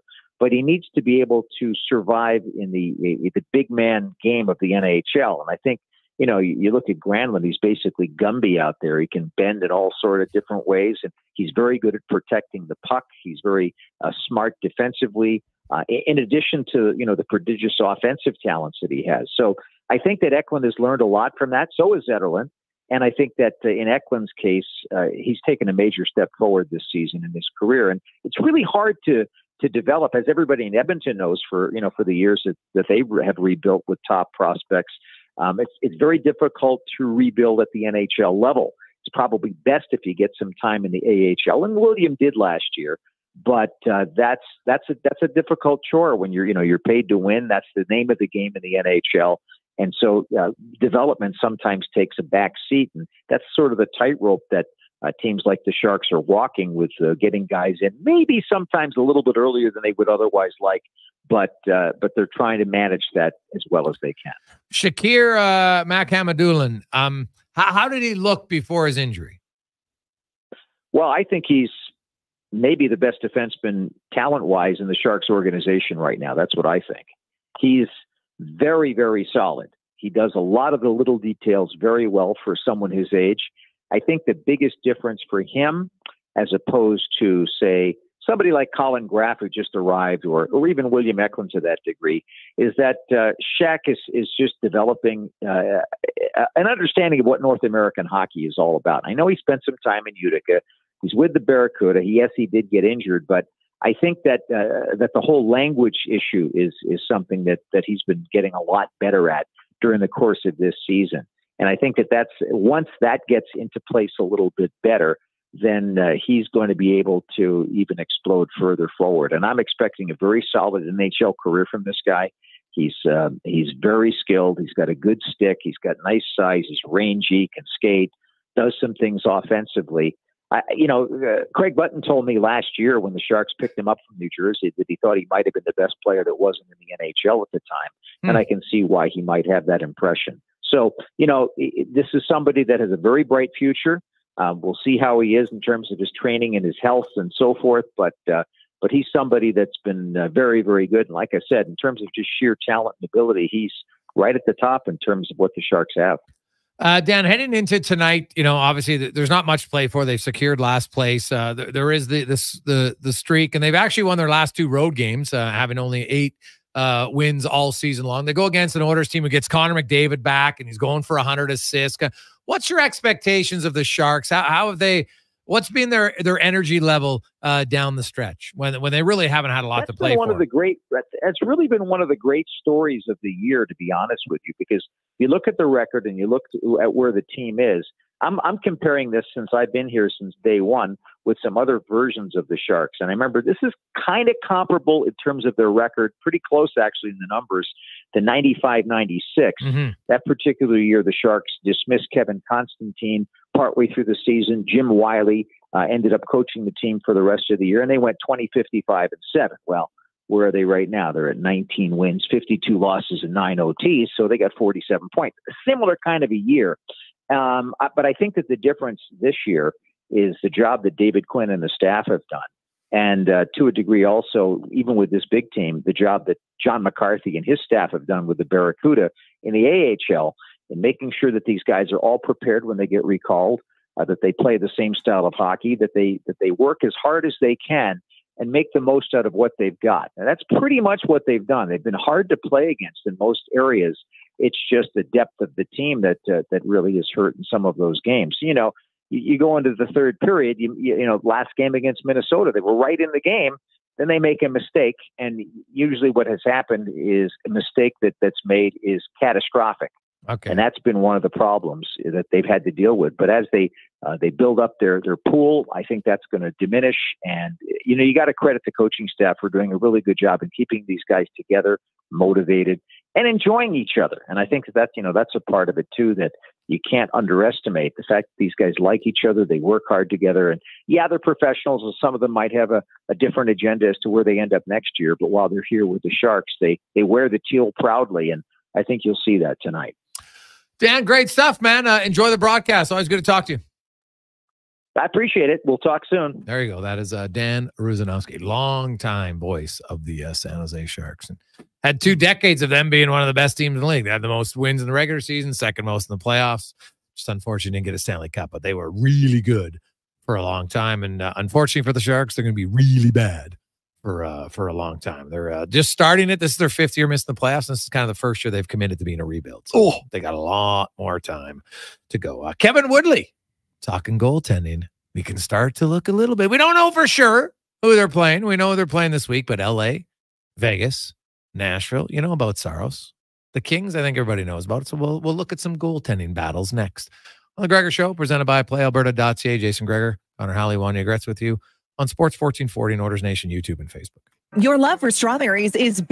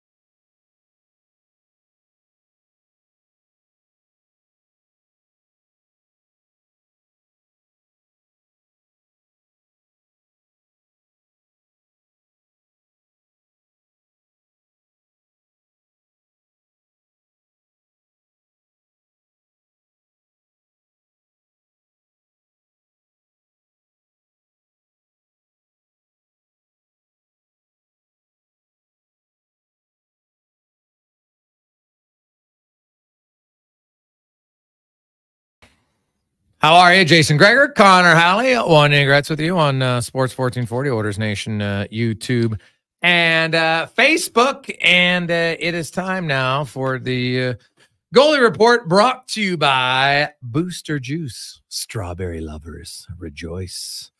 The triumphant return of the strawberries and cream booster ball. A fan favorite combination of strawberries, cashews, vanilla, and coconut. Tasty. I tried one this morning. Booster Juice, very good. I love strawberries, so check it out. Only at Booster Juice, as we welcome back to the program from In Goal Magazine and NHL.com. Kevin Woodley joins us. Woodley, how are you, my man? Love me some Booster Juice, Jason, and that sounds like good stuff. Oh, buddy, it's great stuff. It's awesome. Give us the update. Let's go on Demko. He's going to go tomorrow. Well, so when you go to watch a guy who's been out that long, what are you watching for to see, how good he looks? Not just the goals against, but are there specific things you will look for in his game? Well, starting with practice over the last week, I've been looking for how he moves. Like somebody asked me, saves he's making, are you looking for big, spectacular saves? And I'm not even looking for him to stop the puck. It's just how he moves. And his movement since he got back on the ice on Tuesday has been sharp, crisp, powerful. He looks like Thatcher Demko. And like the best of Thatcher Demko. Next stage is how he manages traffic. He talked about it a little bit today. This is the test. I don't think there's any physical tests left for him, Jason. Me and him have had a couple of conversations here outside of the scrums about where he's at. And when I watch him and when I talk to him, I don't think they're worried about that. This isn't how do you feel? Is your body okay? Will those answers dictate whether you get into the next game? I think it's finding that little black puck when 10 bodies are flying around in front of you and being able to read the patterns of the offensive team and sort of put yourself in the right spots with all those movements to make saves and hopefully make them easily because you're beating pucks to save positions. So that's the one thing you can't sort of imitate in practice. And I know these last few practices, they've tried to, as goalie coach Ian Clark would say, put them in the jungle. Everything dynamic and all those reads. But at the end of the day, you can't match the pace and intensity of an actual game. And that's what they're looking for here in the final two of the regular season. And I know everybody here is asking, hey, playoffs, that's only 2 games. That's not enough. Again, I would point to the regular season. 2 games in the preseason, and they're off and running. He was the best goalie in the league for the first 6 weeks of the regular season, lapped the field. So I think that's is it ideal? Is that your best case scenario? Sure. But that's what they're hoping for. And I think there's at least some proof that he's been able to do it in the past. Yeah, you mentioned, though, I think the intrigue was how do you handle it in front? So when you come in the start of training camp, there's just not as much traffic early in the season. You get to the playoffs, Kevin, pucks to the net, crash the goalie, garbage goals. It becomes even more of an emphasis. Now, I could argue that maybe that's not the best strategy because it doesn't always work, but I do wonder if whoever plays them, and it looks like it's Nashville, not 100% sure, but it's trending in that direction. The way they play, do you see it we've always talked about, how a goalie plays behind his team. What about playing opposing teams? Are there some that are better matchups because maybe some teams are less traffic oriented, right? Some teams are really good on rebounds. Some teams are really good by having guys right around the net. Do you ever look at it from a goalie's perspective on certain teams that might be better matchup for a guy like him or even other goalies? Yeah, I do for sure. In full disclosure, I haven't had a chance to dig into the potential matchups in part because they're not completely set. Let's see if Nashville beats or gets a point out of Pittsburgh tonight. Then I'm starting to look at them, right? For sure. I think a lot of it, Jason, is off the rush or not off the rush. How good are you against that?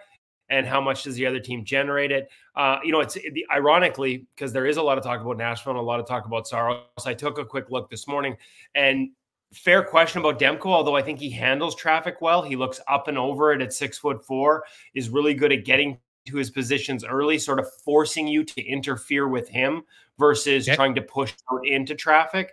On the flip side, I think you saw this a little bit in your series against Vancouver, and we've seen it throughout the year. They're one of the best teams in the league at generating purposeful traffic, layered screens, multiple levels, as it talks about, and with a guy like Quinn Hughes at the back end, getting pucks through that. You hit the top 2 corners in the net, blocker or glove, through a layered screen this year in the NHL, it goes in over 40% of the time. That's how high quality a chance it is. Wow. Now, it's not easy to do. There's a lot of bodies in between it. You got to hit those spots and get it through. But if you do, you're usually rewarded. Interestingly enough, on the flip side, Saros, a smaller goalie, one of the few numbers that he's, struggled with this year is ironically screens, and in particular layered screens. So as much as that focus might be on, pucks to the net and Crash Demko, because he's coming off an injury, I think the reverse focus could be true as well if indeed it becomes the Nashville Predators against the Vancouver Canucks. Kevin Woodley from Ingo Magazine and NHL.com joins us. Skinner's going tonight. Then he's going to go one of the final 2 games. So I know you talk lots of goalie coaches about rest, Kev. So I'm going to ask you a scenario. Because let's assume that the games don't mean anything because Vancouver wins on Tuesday. So if you're Stuart Skinner, do you want Monday 2 days off, Thursday 2 days off, and it looks like Edmonton might play Sunday? Or do you say, no, I want to go Monday, Wednesday, and then get 3 days off before the game? When you talk to goalies, is there one that you think is better historically? Well, 2 versus 3 isn't a huge stretch, right? Like that's, I think a team like Nashville that might have 8 days off before the playoffs start, and that might be a tougher decision. I'm assuming they're starting Saros tonight because they want it to be 8 rather than 10 or 11. Yeah. I'd lean towards wanting more time off. I'd also lean towards, honestly, I'd probably be looking at the front end of back-to-back, Jason, because is that where I'm getting the best effort out of my team? Is there still something on the line in that game that might not be on the line for the last one on this? Because what you worry about is being stuck behind a team that's, as much as everyone says, hey, like we got to treat this like a regular game. When you don't, those details and that work ethic tend to slip defensively first. So now you've got a goalie heading into the playoffs, maybe behind a team that's not defending as hard or in the ways they normally would. And are his reads, they're not going to get messed up in one game, but man, you could build a lot of negative momentum and kill a lot of confidence with a tough night like that. It's one of the reasons the Canucks face the decision if they win on Tuesday and the game in Winnipeg on Thursday means nothing and you're going to rest guys. Do you still give Demko so he can have the live fire? But is there a risk it might not actually be like an NHL game if neither team is really, it turns into pond hockey out there in an all-star game? Not the best way to go into the playoffs confidence-wise. Okay. That's interesting. Yeah. So if you're Edmonton, you might go play him in Arizona for Stuart Skinner and then give Picker the last game against Colorado because it might not mean nothing. And you give Skinner an extra day's rest in between. We do know the one matchup. We just don't know who's starting at home, but we know Colorado's playing Winnipeg, Kev. And Jared Bednar came out and was like, hey, our goaltending's got to be better. And obviously he's talking about his starter. You've got Connor Halley, and the Jets are rolling right now. They went in and absolutely obliterated Colorado 7-0 the other day. And then Colorado blew the 3-0 lead in the third period against Vegas. What would it take for you to play Annunen? Like, would you start him in game 1, or do you at least have to give Georgiev? He's been your guy all year long, and then wait to game 2. What would be your strategy for goaltending there? I think you got to go Georgiev out of the chute just because he was really good in the playoffs for them last year. He's your guy. But frankly, on the flip side of that, Jason, like I'm not sure they've started Justus Annunen enough. I would have liked to have seen him. We talked about this a couple of weeks ago. Like his adjusted numbers were off the charts. Now, again, against weaker opponents typically. Yep. They've been careful where they've started him. I would have liked to have maybe seen him against one of the big name teams in the NHL down the stretch here.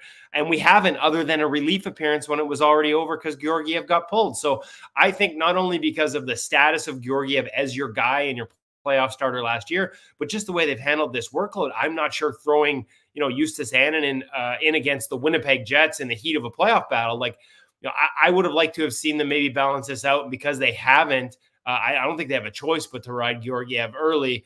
But because of that discrepancy and because, as Bednar pointed out, like it's just not gone the right way recently. I'm a big Georgiev believer, but it's like the wheels feel a little bit off there at times. And that's a tough way to go into the postseason for sure, especially when the guy at the other end of the rink is going to win his second Vezina trophy. Well, and the other thing is like they're just not playing very good defensively in front of them. Like this month, Kev, yeah, it's 6 against Edmonton, 7 against Winnipeg, 7 against Dallas, 4 in the last 20 minutes against Vegas. Like 24 goals in 4 games against playoff bound teams does not look good. No, and listen, like it is a little bit of both, but all year, Jason, like on the season as a whole, Georgiev is below expected, like 0.6%. last time I looked, like out of 72 qualifying goalies, his adjusted save percentage ranked 55th. Right. Like, so this is sort of outside of the first week of first month of the season when he was legitimately playing like a Vezina guy, and they just kept rolling him out there night after night after night. Since then, he just hasn't been at that level. And so, again, I believe in him as a goaltender. When he was in New York, I thought he was a guy that was up for this task. I thought he showed that last year. But he's going to have to erase a lot of doubts that have crept in as this, maybe not me personally, but, around the league as this sort of season has unfolded, and he's been unable to sort of get himself, back to even the level he played at last year. Kevin Woodley from InGo Magazine and NHL.com joins us. Kev, what would you do if you're Boston for the playoffs? So you're riding one guy, or you're rotating? I'm rotating just because of how it went down last year. Like, you've done it all year, and then all of a sudden you ask Linus Ullmark, and I wonder, I actually regret this, not sort of having this conversation off the record with him when they came through town here this year, but, where was the health at? But certainly, by the end, they end up going to Swayman in Game 7 against Florida. By then, it was too late. I know it's really hard, but if you do it all season, like, I understand the pushback on, and me, I'm all about the tandems, and I love it. And if you do it all year, why can't you do it in the playoffs? But I honestly think not going to it last year hurt them. So I would be surprised if they didn't to. Now, I don't know if that's one on, one off straight rotation, but they've done it now for 3 months now, just back and forth, back and forth. That in itself is a rhythm. So why not maintain it when the playoffs start? Yeah, it would be shocking to me if whatever got you to the dance, continue to do it.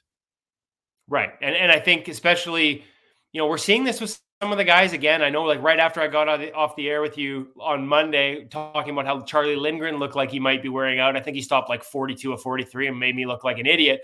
But again, in the games that have followed, Alex Nedeljkovic, same thing. Like, I feel like they've kind of played the wheels off these guys. And so if you haven't ridden a guy like a number one all year, he hasn't played 4 games in a week or 3, every second night for 4 straight, to expect it to all of a sudden be no problem in the playoffs, even if he is rested, in a lot of ways, that doesn't make any sense either.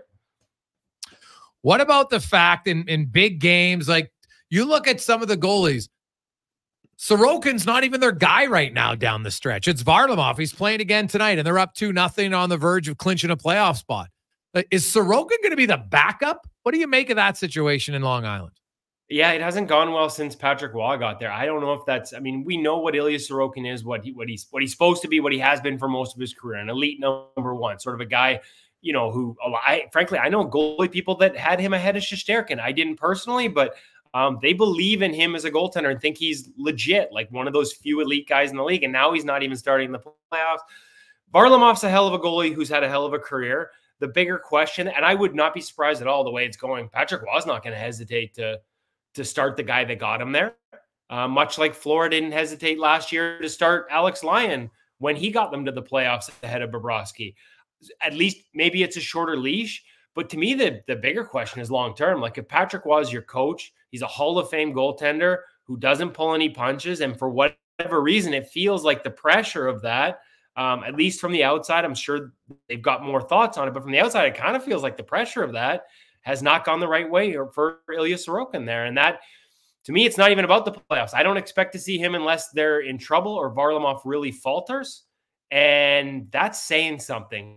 The bigger question is long-term. I think this guy, does his contract start next year at 8.5 a season? Yeah. It's a fascinating one, but I don't think I've ever seen, like, that was their guy. Now, Varlamov's very good, don't get me wrong, and I understand why they're playing him, but it is kind of fascinating when you look around the league, Kev, at some of the goalies that are starting in games that are like must-win games, like huge games for their teams here down the stretch, right? Like, we looked at in Pittsburgh, for instance, and they're leading Nashville 2-0 tonight. And so they needed a big win from their goalie, and look who they have playing in goal. Like, what do you make of that situation? Do you think like Nedeljkovic is going again tonight? Are some of these guys like they're just going to be burnt out by the time they get to the postseason, even if they get in? Like Lindgren, I think tonight's 14 of 15 starts, and Nedeljkovic is like 12 of 13 or whatever. It's like once they get there, they might not have anything left, or because they've been doing it for this long, they should be fine with it. I wonder what they're going to have left, to be honest, Jason, because I think I was actually on Pittsburgh pregame radio today talking about that. It is 12 straight for Ned, and coming into tonight, like the last 4 were sub 900, right? Like that's not all on him. but especially if you haven't been a number one. He has in the past. But like, the comparison tonight that they made was, oh, how does UC Saros do it? He's playing like his 64th game. He leads the league. And I'm like, yeah, look it up. I'm almost willing to guarantee that in those 64, he never played 12 straight like Ned is doing right now. Like, so when you're asking a guy who's a 1B to all of a sudden have a workload that's, more stringent or a tougher test than the biggest workhorses in the entire league, a Hellebuck or a Sart, like that's a big ask. And again, you saw Casey DeSmith on Saturday. Look great. That's a guy that lost his job the previous 2 games to Artur Siloff. Siloff started 2 in a row, and I think it was 4-6 because Casey had struggled. And talking to Casey today, it was more the mental than it was the physical. When it starts to go bad, it's really hard when you don't have that time to sort of take a deep breath, step back, and reset. You saw how good he was after getting that reset. The problem for Washington, the problem for Pittsburgh is they need every game. They can't afford to sit Nedeljkovic, despite the fact they've got Jari. They can't afford to sit Lindgren, despite the fact they've got Darcy Kemper making $5 million on the bench or $5.25, because they need them every night. But at some point, the diminishing returns are going to catch up. Good for Ned that it hasn't caught up so far tonight, but I think there are examples for both goalies in the last couple of weeks, or last week in particular, where it clearly has caught up to them. And the big question, I'm sure they don't care if they get into the playoffs, but it's a really good question, Jason. What will they have left? Might depend on how quickly they start. Yeah, for some of them at this point, like there's nothing worse than finishing 9th, right? Like at least if you finish 8th, your fans like, all right, we're close, and then you never know what can happen. But more importantly, get some home playoff dates and you get some experience maybe for your young guys. Like, those teams that are going to miss in the East are going to be like, oh, what a waste. Essentially, we busted our butts here down the stretch for nothing, other than I guess the experience of being in the playoff race. But that'll probably be a little bit hollow. Well, let's here's one for you. What coach is going to be brave enough to have, whether it's a Nedeljkovic or a Lindgren, get them in maybe on the last game of the season? I haven't checked the schedule. Say that play Thursday, or Wednesday, and then they got to turn it over and start on Saturday. And they know that goalie is running about 75% at this point because of all these games played.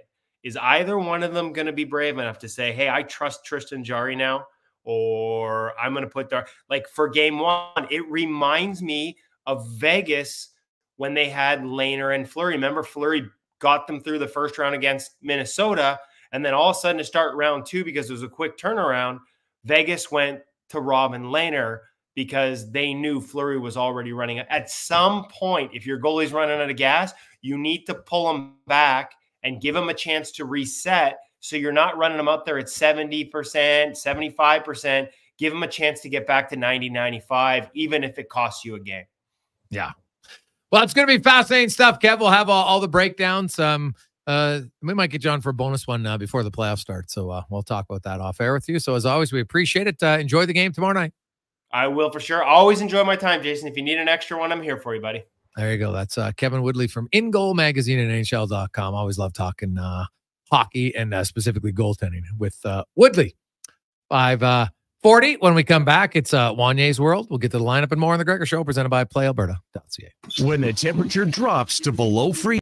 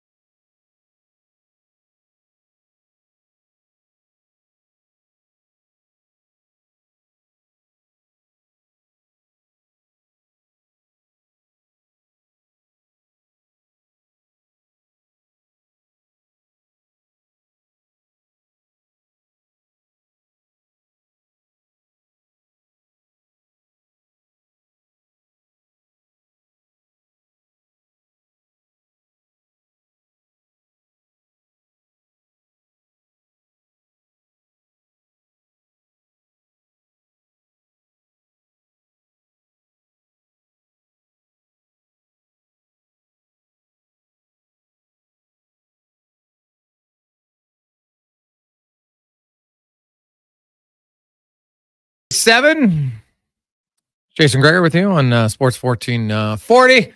The lineup brought to you by Sherwood Power Sports and Marine coming this Saturday, as they will have their grand opening from 11 a.m. until 3 p.m.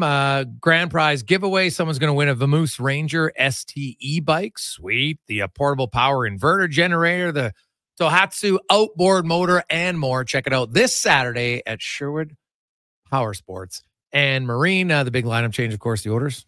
Connor McDavid is back. Evander Kane is out, a little bit nicked up. If his playoffs, he would play. Stuart Skinner will start in goal.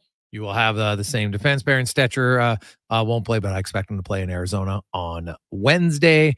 And also Carrick is in, Ryan is out. So Ryan and Kane are out. San Jose has a lineup with lots of young players that some of you might not know, and that's what happens when it's a team that's going for it. But Giovanni Smith is in, Daniil Jushkin. You've got Studnicka. Klim Kostin, former Oiler, will be playing with Colin Graff. William Eklund on the back end. Ferraro Burrows. Jack Thompson will make his NHL debut for the Sharks on the back end. So lots of changes there in the lineup for the San Jose Sharks. This is a game the Oilers should win. This is a game I expect the Oilers to win big, if we're being honest. San Jose is just not that good of a team. So there you have it. Let's get to Wanye's world now. Brought to you by Action Electrical. You heard it here earlier in the show. We are giving away, courtesy of Action, a $15,000 solar system for your home. Tune in every day between 4 o'clock for our contest to win a $15,000 unit, courtesy of Action Electrical. You consider yourself a hockey fan, Gregor? Now and then. Yeah, you like hockey? You ever follow the WHL? You ever pay attention? Yeah, I kind of know what's going on a little bit in the dub. Yeah, I like the dub. WHL playoffs are going on right now. Yeah, second round. You familiar with the Moose Jaw Warriors? I don't know if you're familiar with the Moose Jaw Warriors. I've been there to playoff games in the Jaw. Yep. I'm looking at notable alumni on Wikipedia right now with the Moose Jaw Warriors. Someone is related to you, so you would consider yourself on some level a Warriors fan. I like Moose Jaw. Yeah, it's a great town. We're up. We're back. Oh, they're tied with the Broncos in the second round. Beat Brandon handily. Swept them, yeah. Yeah. Swift Current came in, thumped us game 1. Thought they had our hearts broken, but we came back 7-2. Gave them a beating in game 2. Mm-hmm. And it's great times. We were out there 2 weeks ago in Moose Jaw at the game. The vibes were great. It was immaculate. You can't beat How's WHL. the crowds? Pretty good. Yeah. Pretty good. It wasn't full, but it wasn't, sparse.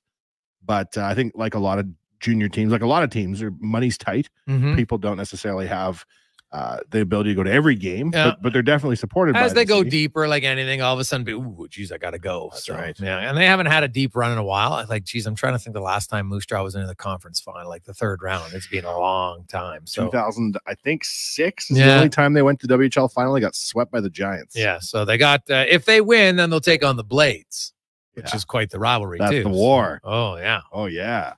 So yeah, no, Moose Jaw. Did you go in the tunnels? Well, you've been in the tunnels before. You know what? I've never been in the tunnels. What? Yes. How can you be a Moose Jaw fan and not go to the tunnels? That but is you're like a history tourists. guy. That's for tourists. Dude, no. I IMC'd a wedding in Moose Jaw, and I got a shirt that says honorary Moose Jaw citizen, and that exempts me from the tunnels. That sounds like it's fake. If you're in Vegas, you don't go to the strip every day. If you live in Edmonton and you're not on Sports 1440. But I'm telling you, if you've been in Vegas, you've been to the strip once. Of course. Yeah, well, you haven't been to the tunnels once. I know where the entrance is. Doesn't matter. You haven't been there. Wow. Dude, you should go. It's unreal. I loved it. It's really good. A friend of mine in Moose Jaw was the in-character host. And one time we were sitting around a backyard fire, and I was like, I don't want to go to the tunnels. Can you give me the gist of it in character? And he did. That's when you're an honorary Moose Jaw citizen. You get those inside looks. Yeah. So, well, if you're out there and you love the Warriors like I do, well, that Swift Current team is no joke, though. No joke. That'll be a hell of a series. They got a guy, a defenseman, Denton Matachuk. And he's for Moose Jaw. Enormous, Gregor. He must be 10 feet tall if he's an inch. When I was out there, there was a guy sitting behind me in the stands who, for some reason, loved the Warriors but could not stand old Denton. And Denton had 4 points that night, and this guy was chirping him so hard. And I turned around at one point and was like, what more do you want this kid to do? He has 4 points. And this guy was livid. So last night, Matachuk had 1 goal and 5 assists. I know. But yeah, 6 points. He's a D-man. Like Columbus. Come on. That guy should be helping out your power play. Like, he's an offensive-minded defenseman. There's no doubt. But he leads them in playoff scoring, does he not? I think he's got like 14 points or something. He sure does. And if you look, that guy that was sitting behind me somewhere, he's mad as heck in Moose Jaw. Because he hates this player for some reason or other. But Denton's just putting up big numbers. So go Warriors. But go. it happens in every, don't they? The Furcus Circus. Yeah. They got Matty Savoy out there. Braden Yager. Like, they got some good players. Braden Yager and Jaeger Furcus, they call him 2 shots of Jaeger. The best. Yager Furcus, Braden Yager. That's actually 2 shots of Jaeger. It was funny. It's not bad. It's not bad. I'll give it to him. I like that, actually. It's good. But yeah, no, they got some big time offensive guys at the WHL level. It would be so nice for everybody in Moose Jaw if the Warriors could go deep, because they've been around since 84, I think. Yeah. Never won anything. This could be our year. Are you going back? I will if we go deep. If I won't go this round, but I'll go next round against Saskatoon. I'd even go to Saskatoon and do a home and home. Oh yeah, well, why not? It's These not that jerks. far. No. Yeah, no, that would be great. So yeah, check it out. A little WHL action. Of course, they are back in action. Moose Jaw, I think, plays on Wednesday, right? I think they have. They're not back tomorrow. I think they play on Wednesday. Little break. So no, they play tomorrow. Do they? Yeah. Oh, yeah. They're playing tomorrow. I'm pretty sure, anyway. So yeah. No, yeah, they do. They play tomorrow in Swift Current. Well, whenever we face you, Swift, your time is up. Speedy Creek is nothing. Oh, should be fun, buddy. That's what Moose Jaw. That's what we call Swift Current. Swift Current. I know. Oiler game tonight against the Sharks. A win tonight just keeps Oilers' chances, albeit slim, but their chances of catching Vancouver, but also potentially getting ahead of Colorado if you're looking for chance of maybe meeting in the third round. Home ice advantage always matters. So there's still something on the line. Also, there's that 100 assist plateau. Kucherov, no assists in the first period, if you're wondering. But Conman will update you. Some huge playoff implication games going on tonight in the National Hockey League. On behalf of Wanye and Connor, I'm Jason Gregor. Have yourselves a wonderful night. Let's get to Sports 1440 update, brought to you by Legacy Heating and Cooling, where the rates never change. No overtime charges. Furnace repairs, AC unit breaks down, give them a call. They'll fix it. No overtime charges. LegacyHeating.ca. Good night. This is the Sports 1440 update. Game day, the Oilers taking on the San Jose Sharks down at Rogers Place. Puck drop just after 7 o'clock. Connor McDavid returning to the lineup in this one for pregame coverage. You got pregame with Boardsy with host Aaron Bordato across the Oilers Nation Facebook, Twitter, and YouTube streams. A busy night in the NHL. Following games are at the first intermission. Penguins up on the Preds 2-0. Islanders have a 2-0 lead over the Devils. The Lightning trail the Sabres 1-0. Red Wings trail the Canadians 2-1. You've got the Caps up on the Bruins 1-0. And the Rangers lead the Sens 1-0 midway through the first. Elsewhere tonight, the Wild in LA to take on the Kings. Major League Baseball, the Blue Jays are in action right now, leading the Yankees 2-1 in the top of the third. Elsewhere, the Rangers have a 1-0 lead over the Tigers. Marlins on top of the Giants 3-1. Rockies, Phillies tied at 1 apiece, and the Twins trail the Orioles 4-2. That's in the top of the fifth. Still to come, you got the Astros, Braves, Cubbies in the desert taking on the Diamondbacks, Athletics, Cards, and Dodgers, Nationals. Earlier today, Guardians knocked off the Red Sox 6-0. WHL playoffs, Portland in Everett taking on the Silvertips. That one gets going just after 8 o'clock. Winterhawks lead that series 2-0. And the WNBA draft currently underway. Caitlin Clark, no surprise, going number 1 overall to Indiana. For the number 2 pick, Los Angeles takes Cameron Brink, power forward out of Stanford. That'll do it for us here on the Jason Gregor Show. We got Fox Sports Radio coming up at 9 o'clock. And then tomorrow morning, Carius Douglas return at 7 a.m. to recap Oilers Sharks. They'll be with special guest co-host, Hockey Hall of Famer Grant Fear. I'm Connor Halley. This has been a Sports 1440 update. It's Sports 1440.